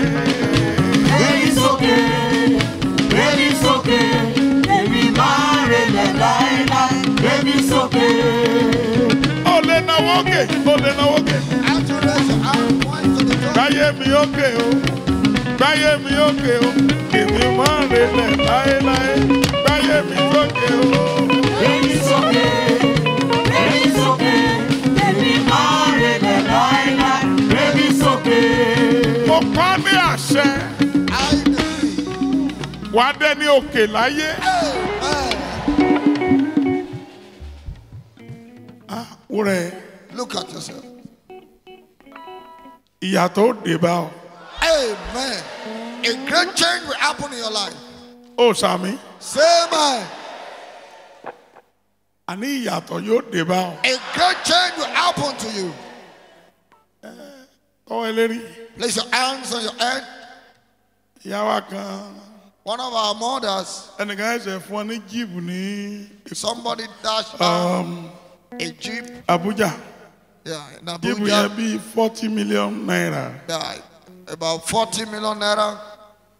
Ọkọ ẹ̀ wá sọ fún un pé The husband told her, ṣé ní máa tẹ̀lé Ọlọ́run rẹ̀ yìí báyìí. is it not that I will start following your God? So àdúrà kan tó kù rèé o. One more prayer. Ìyanu tí ó fa èrò. Yeah, the wonder that will attract crowd.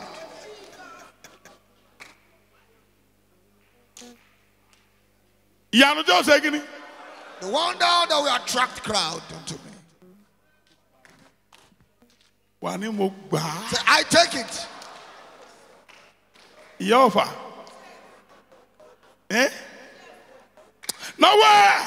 Raise your hands. Moriama Saida.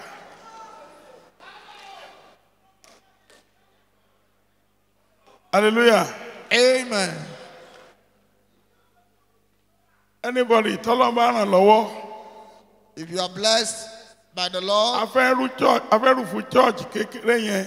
we want to roof Bí Ọlọ́run ràn mí lọ́wọ́ dé mo dé yẹn. the small Roof church yẹn is 14 million. over there, and it's going to cost about 14 million naira.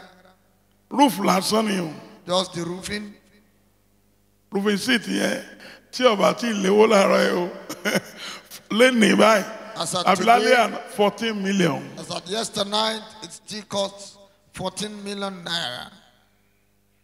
Ṣùgbọ́n ẹ̀ṣẹ̀ rí 7 million bẹ́ẹ̀. I've just raised 7 million naira, Ọ̀dẹ̀fẹ́ rúfù ẹ̀ lóṣù yìí. and I would like it to be roofed this month. Bẹ́ẹ̀ni, Yes, iṣẹ́ là ń ṣe o. Iṣẹ́. yeah, we've been working all the while. Báyìí ṣe káàkiri àgbáyé nìyẹn. That's how we have projects all over the places, all over.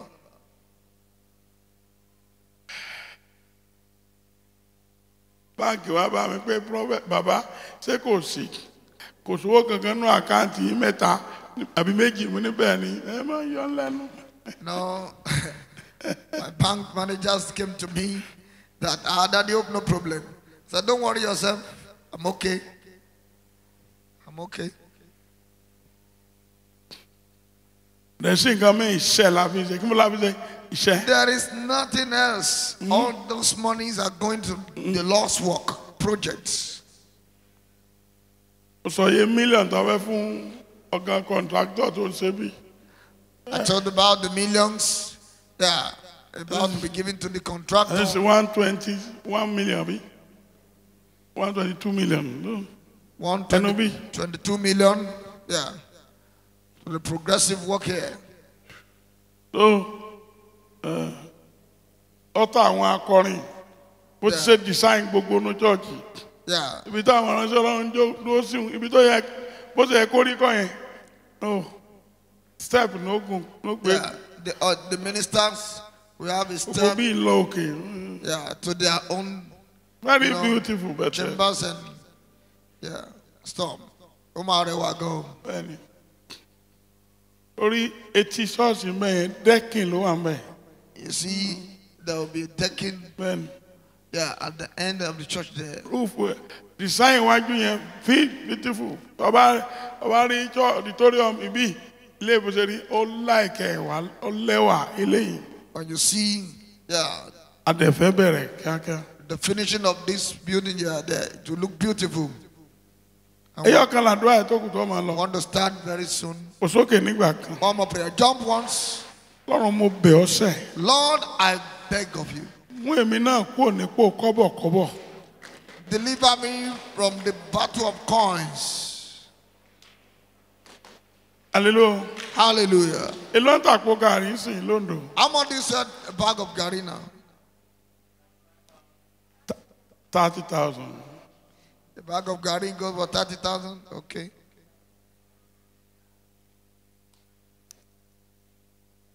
Sir. Malaysia, Latin America. Yes, sir. He asked us to come and plant cassavas. Be 10 kilometers. About 10 kilometers cassava plantation. Yeah, he will be buying. He will be buying from us. Yeah, he even has a plan. Yeah, to give some people to plant and he will buy from them.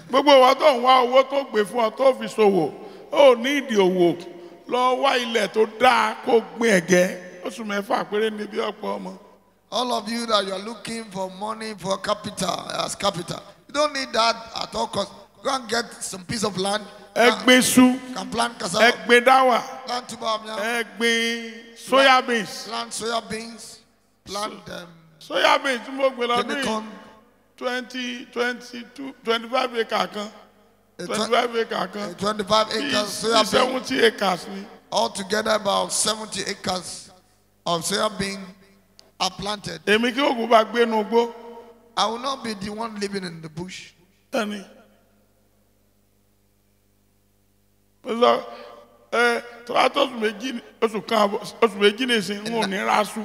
another 2 months now, I will not be spending. I will not be buying yams. I will not be buying yam flowers. I have planted tubers of yam.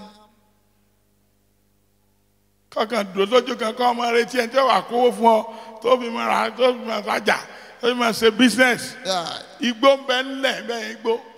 Yeah, don't wait for people to go and capital for business. There are bush, virgin lands all over places. Yeah,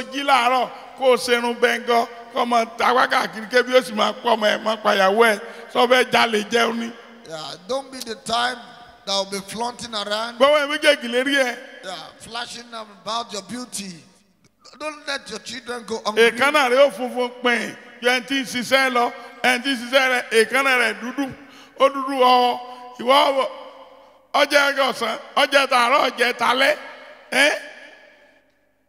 Please let us make use of our ideas. Yeah, let's make use of our IQ. Your life. Am I passing a message? Place your hands on your head.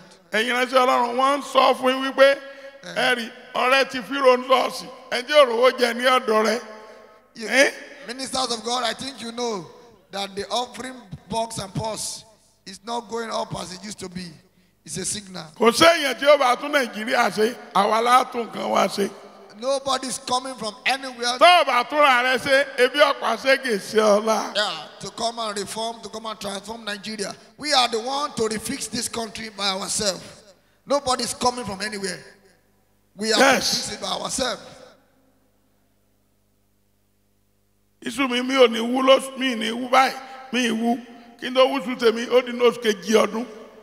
Before I harvest my own yam, I'll harvest in February.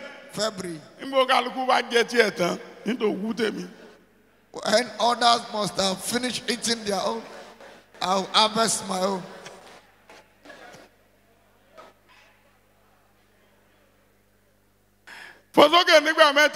Jump 3 times. There are walks all over. You wake up by 10 o'clock, 9 o'clock. Place your hands on your head.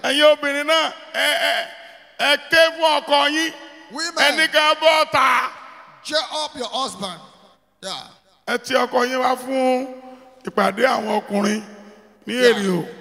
Wednesday, Thursday, Friday to last OSUN. Yeah, women, push out your husband in the last Wednesday, Thursday, Friday of the month you're at Ario Mountain, your boys, your men, your husband, push them out.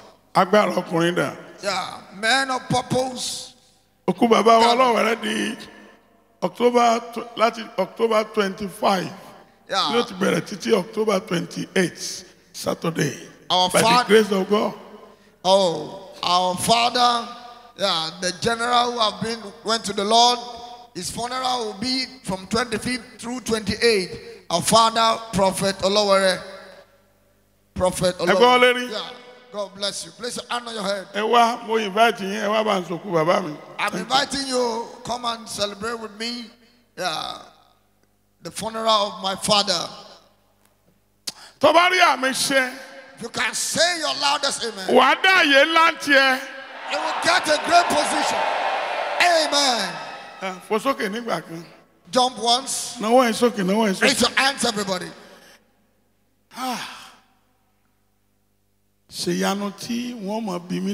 Lord, do a wonder that will cause a debate.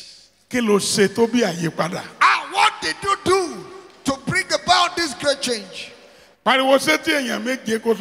to the end of 7 people.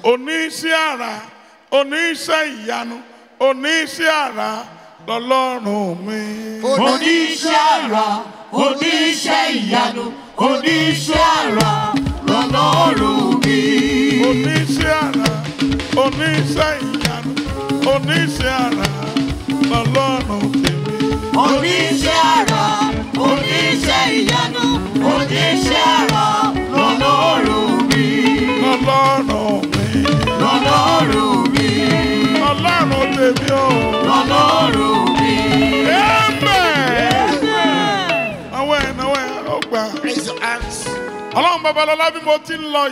Lord of Babalola, as I'm going this morning, do a wonder in my life.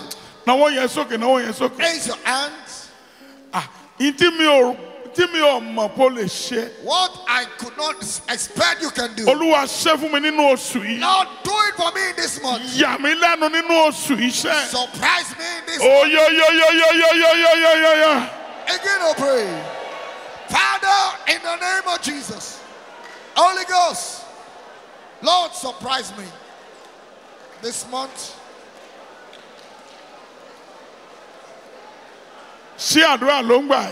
Come on, pray hard.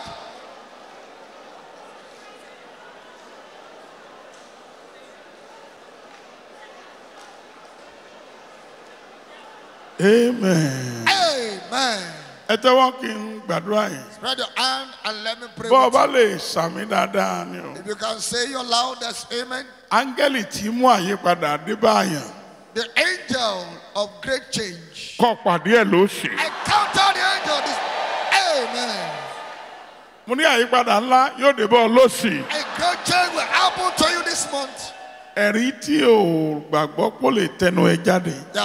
The testimony you hardly believe you can get.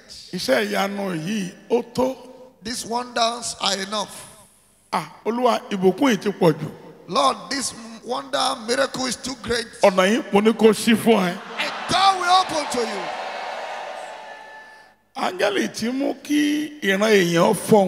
Yeah, the angel that will cause your vision to speak. All over the world. Amen. Go with you today. Say amen. Amen.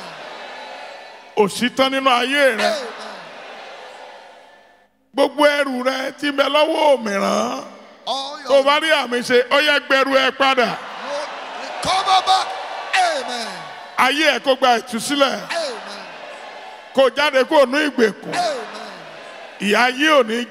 Amen.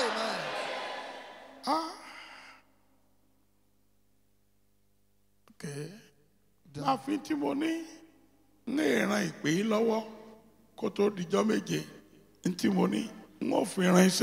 want to support this ministry with what I have in capacity.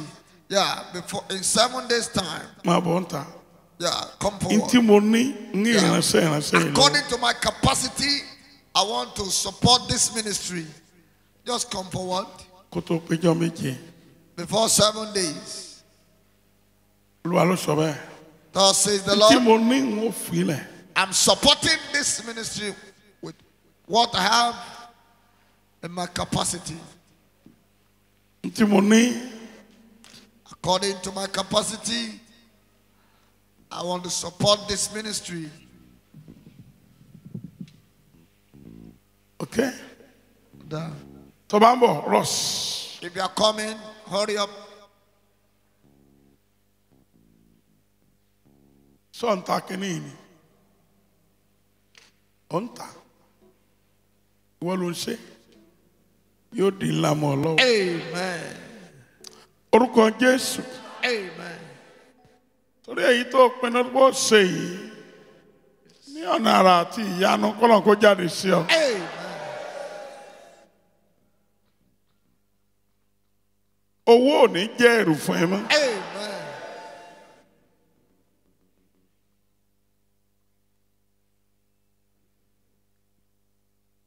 Owó ò ní jẹ́ wàhálà fún ọ. Amen. Owó kò ní wọ́n ọ láyé mọ́. Amen. Ojú kò sì ní tì í. Amen. Ẹ ó ṣe rere. Amen. Jésù Olúwa wa. Amen.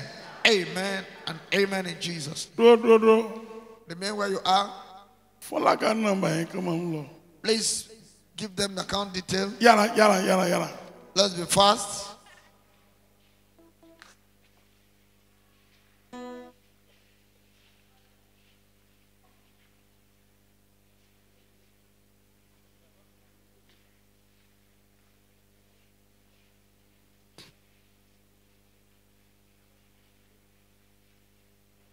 Say, Kosimi.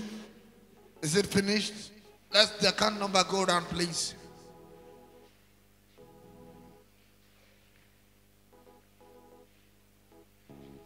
Kosima.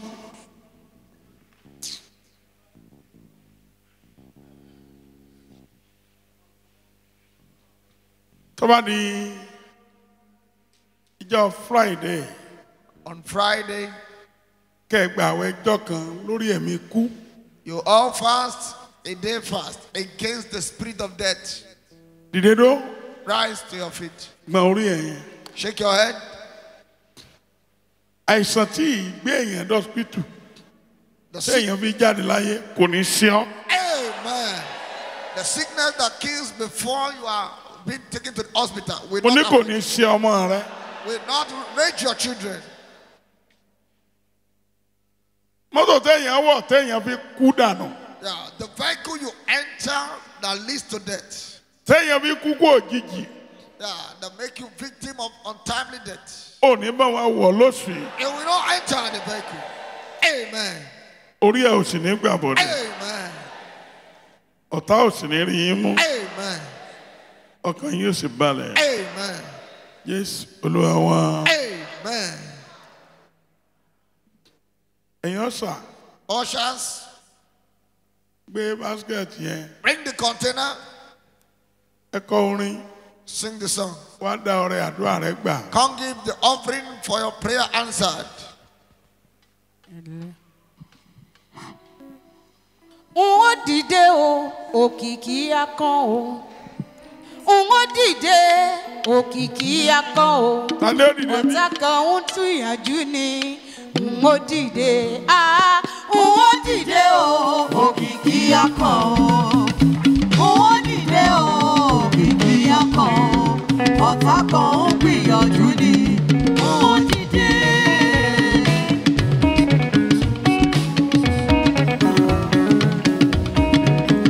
Ayé mi á dìde, òkìkí akàn o.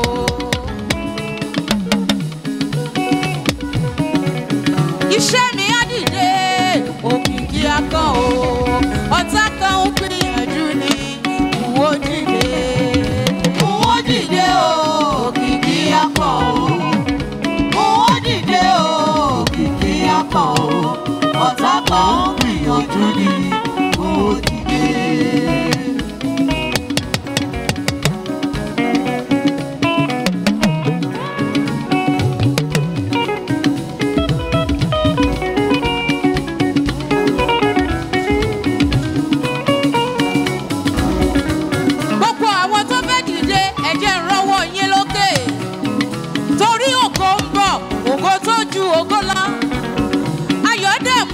gbogbo ayé ló máa bá ẹ dúpẹ́.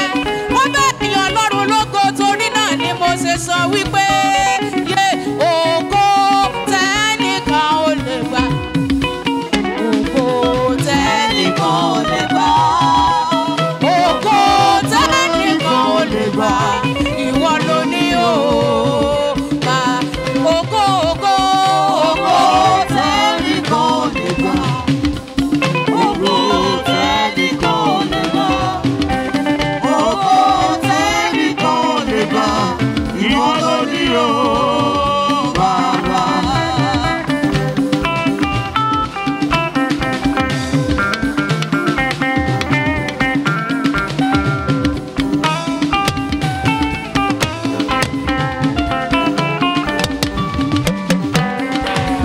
Ẹnìkan ò lè sọ ọmọ rẹ̀ ní Jèhófà. Ẹnìkan ò lè sọ ọmọ láyé láyé o.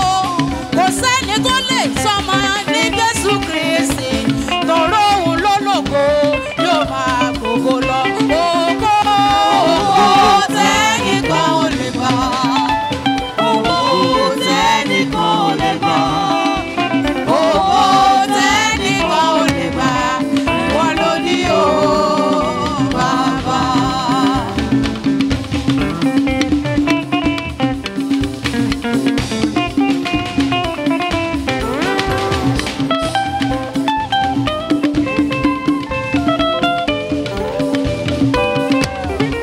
Mo ní ògo tẹ́nìkan ò lè gbà. Ògo tẹ́nìkan ò lè gbà. Ògo tẹ́nìkan ò lè gbà. Ìwọ ló ní o, Ọlọ́run Hezekiah. Ògo tẹ́nìkan ò lè gbà. Ògo tẹ́nìkan ò lè gbà. Ògo tẹ́nìkan ò lè gbà. Ìwọ ló ní o, Bàbá. Amen. Ìyàwó ẹ lérí. Place your hands on your head. Bí o ti ń lọ kó rà àánú gbà. Irú ọkùnrin wo ni ìwọ? What kind of man are you? Irú ọkùnrin wo ni What ìwọ? kind of man are you? Sọ́kùnrin orílẹ̀-èdè ni àbí ọkùnrin inú yàrá rẹ? Are you a man of the nation, of the man of your room? Wá kájúwe irú ọkùnrin tó jẹ́. Come, let us analyze the kind of man you are to you. Ẹ wá gbọ́ ọ̀rọ̀ Ọlọ́run. Come hear the word of God. Bí ẹ ti ń lọ, kọ́lọ̀ kó máa bá yín lọ. As you go, the Lord go with you. Pastor Emeyetemabo. The three of you should come over, please. Pastor Tẹ́lẹ̀. You're going to declare to the Pastor people of Tẹ́lẹ̀. God. Máìkì ọwọ́ mi ni màá fún. You declare to the people of God with my microphone. Bí ẹ ti ń lọ, ìrànlọ́wọ́ tó máa mú ayé rẹ rìn jìnnà. Ọ̀yá ẹ gba ìrànlọ́wọ́ yìí. Olóore kan tó ju orílẹ̀-èdè lọ, ẹ lọ bá pàdé. Ọ̀rọ̀ àṣẹ́kẹta, ìrànlọ́wọ́ gbẹ́tìjúmẹ̀, ó yá kó jalu ayé rẹ. Ó di àṣẹ, kò yí padà. Bẹ́ẹ̀ lolúwa wí, Jésù Olúwa wa. Mo sọ tẹ́lẹ̀ bí Násírì Elédùmarè, gbogbo ọkàn tó fi ìtara sàmí, ọfà kò ní parí ọdún. Ta ló fi ìtara sàmí, ọfà yẹn jáde lára ẹ̀. Mo gbọ́ pé kí n tún èdè yẹn pè, ọfà kò ní parí ọdún. Lára ìwọ tó ń sàmí àti ìwọ tó ń wò mí nílé, tó o bá lè sàmí ńlá kan, ọfà yẹn jáde. Àánú tó o lè dájẹ tán láyé, àwọn wo ló ń sàmí, ẹ máa mú lọlé. Àsọtẹ́lẹ̀ kẹta rèé o, láti òní lọ, ọ̀run ìrànlọ́wọ́ tí ò sí fún ìran rẹ rí lẹ́yìn ìpàdé tó sùn yìí, ó yá kó sí fún ayé rẹ. Jésù Olúwa wa. Gbọ́ báyìí lolúwa wí o. Ìdájọ́ tó máa ń dúró lẹ́yìn àdúrà wípé àdúrà ò ní gbà lónìí nípa àgbélébù, ó yá yí wọn dànù. ìdájọ́ tó máa ń dúró ti àdúrà wípé kò ní gbàṣẹ. Àdúrà gbogbo ìdájọ́ tó máa ń dúró ti ìṣọ́òru. Gbogbo ìdájọ́ tó máa ń dúró ti àwẹ̀ wípé láyé asán ló máa pa. Gbogbo ìdájọ́ bẹ́ẹ̀ nípa àgbélébù ayé wọn dànù.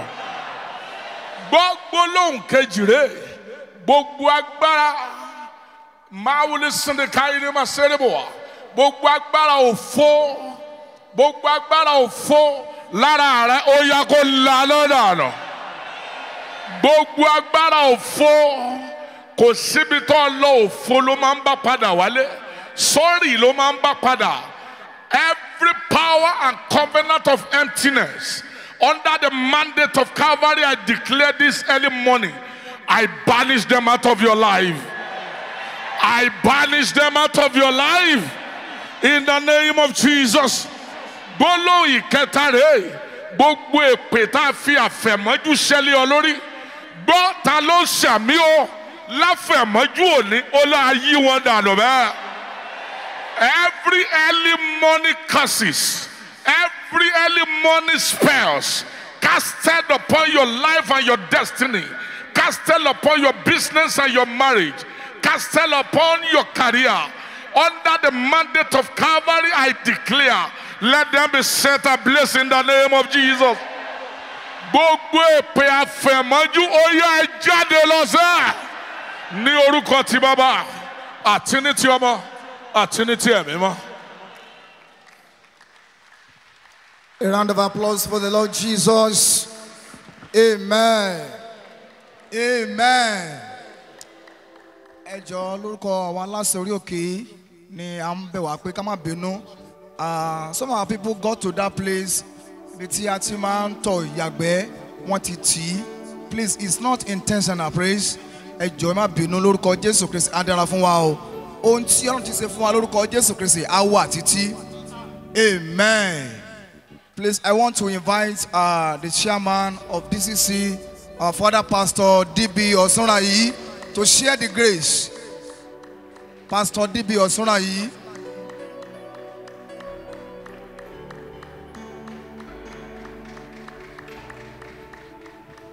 Oore ọ̀fẹ́ Jésù Kristi Olúwa wa, ìfẹ́ mọ́ ti Ọlọ́run, ìdàpọ̀ ti Ẹ̀mí Mímọ́, kó máa bá wa lọ, kó máa bá wa gbé, láé àti láéláé. Àmín, àmín lórúkọ Jésù. Hallelujah mẹ́ta sí Olúwa. Hallelujah, hallelujah, hallelujah.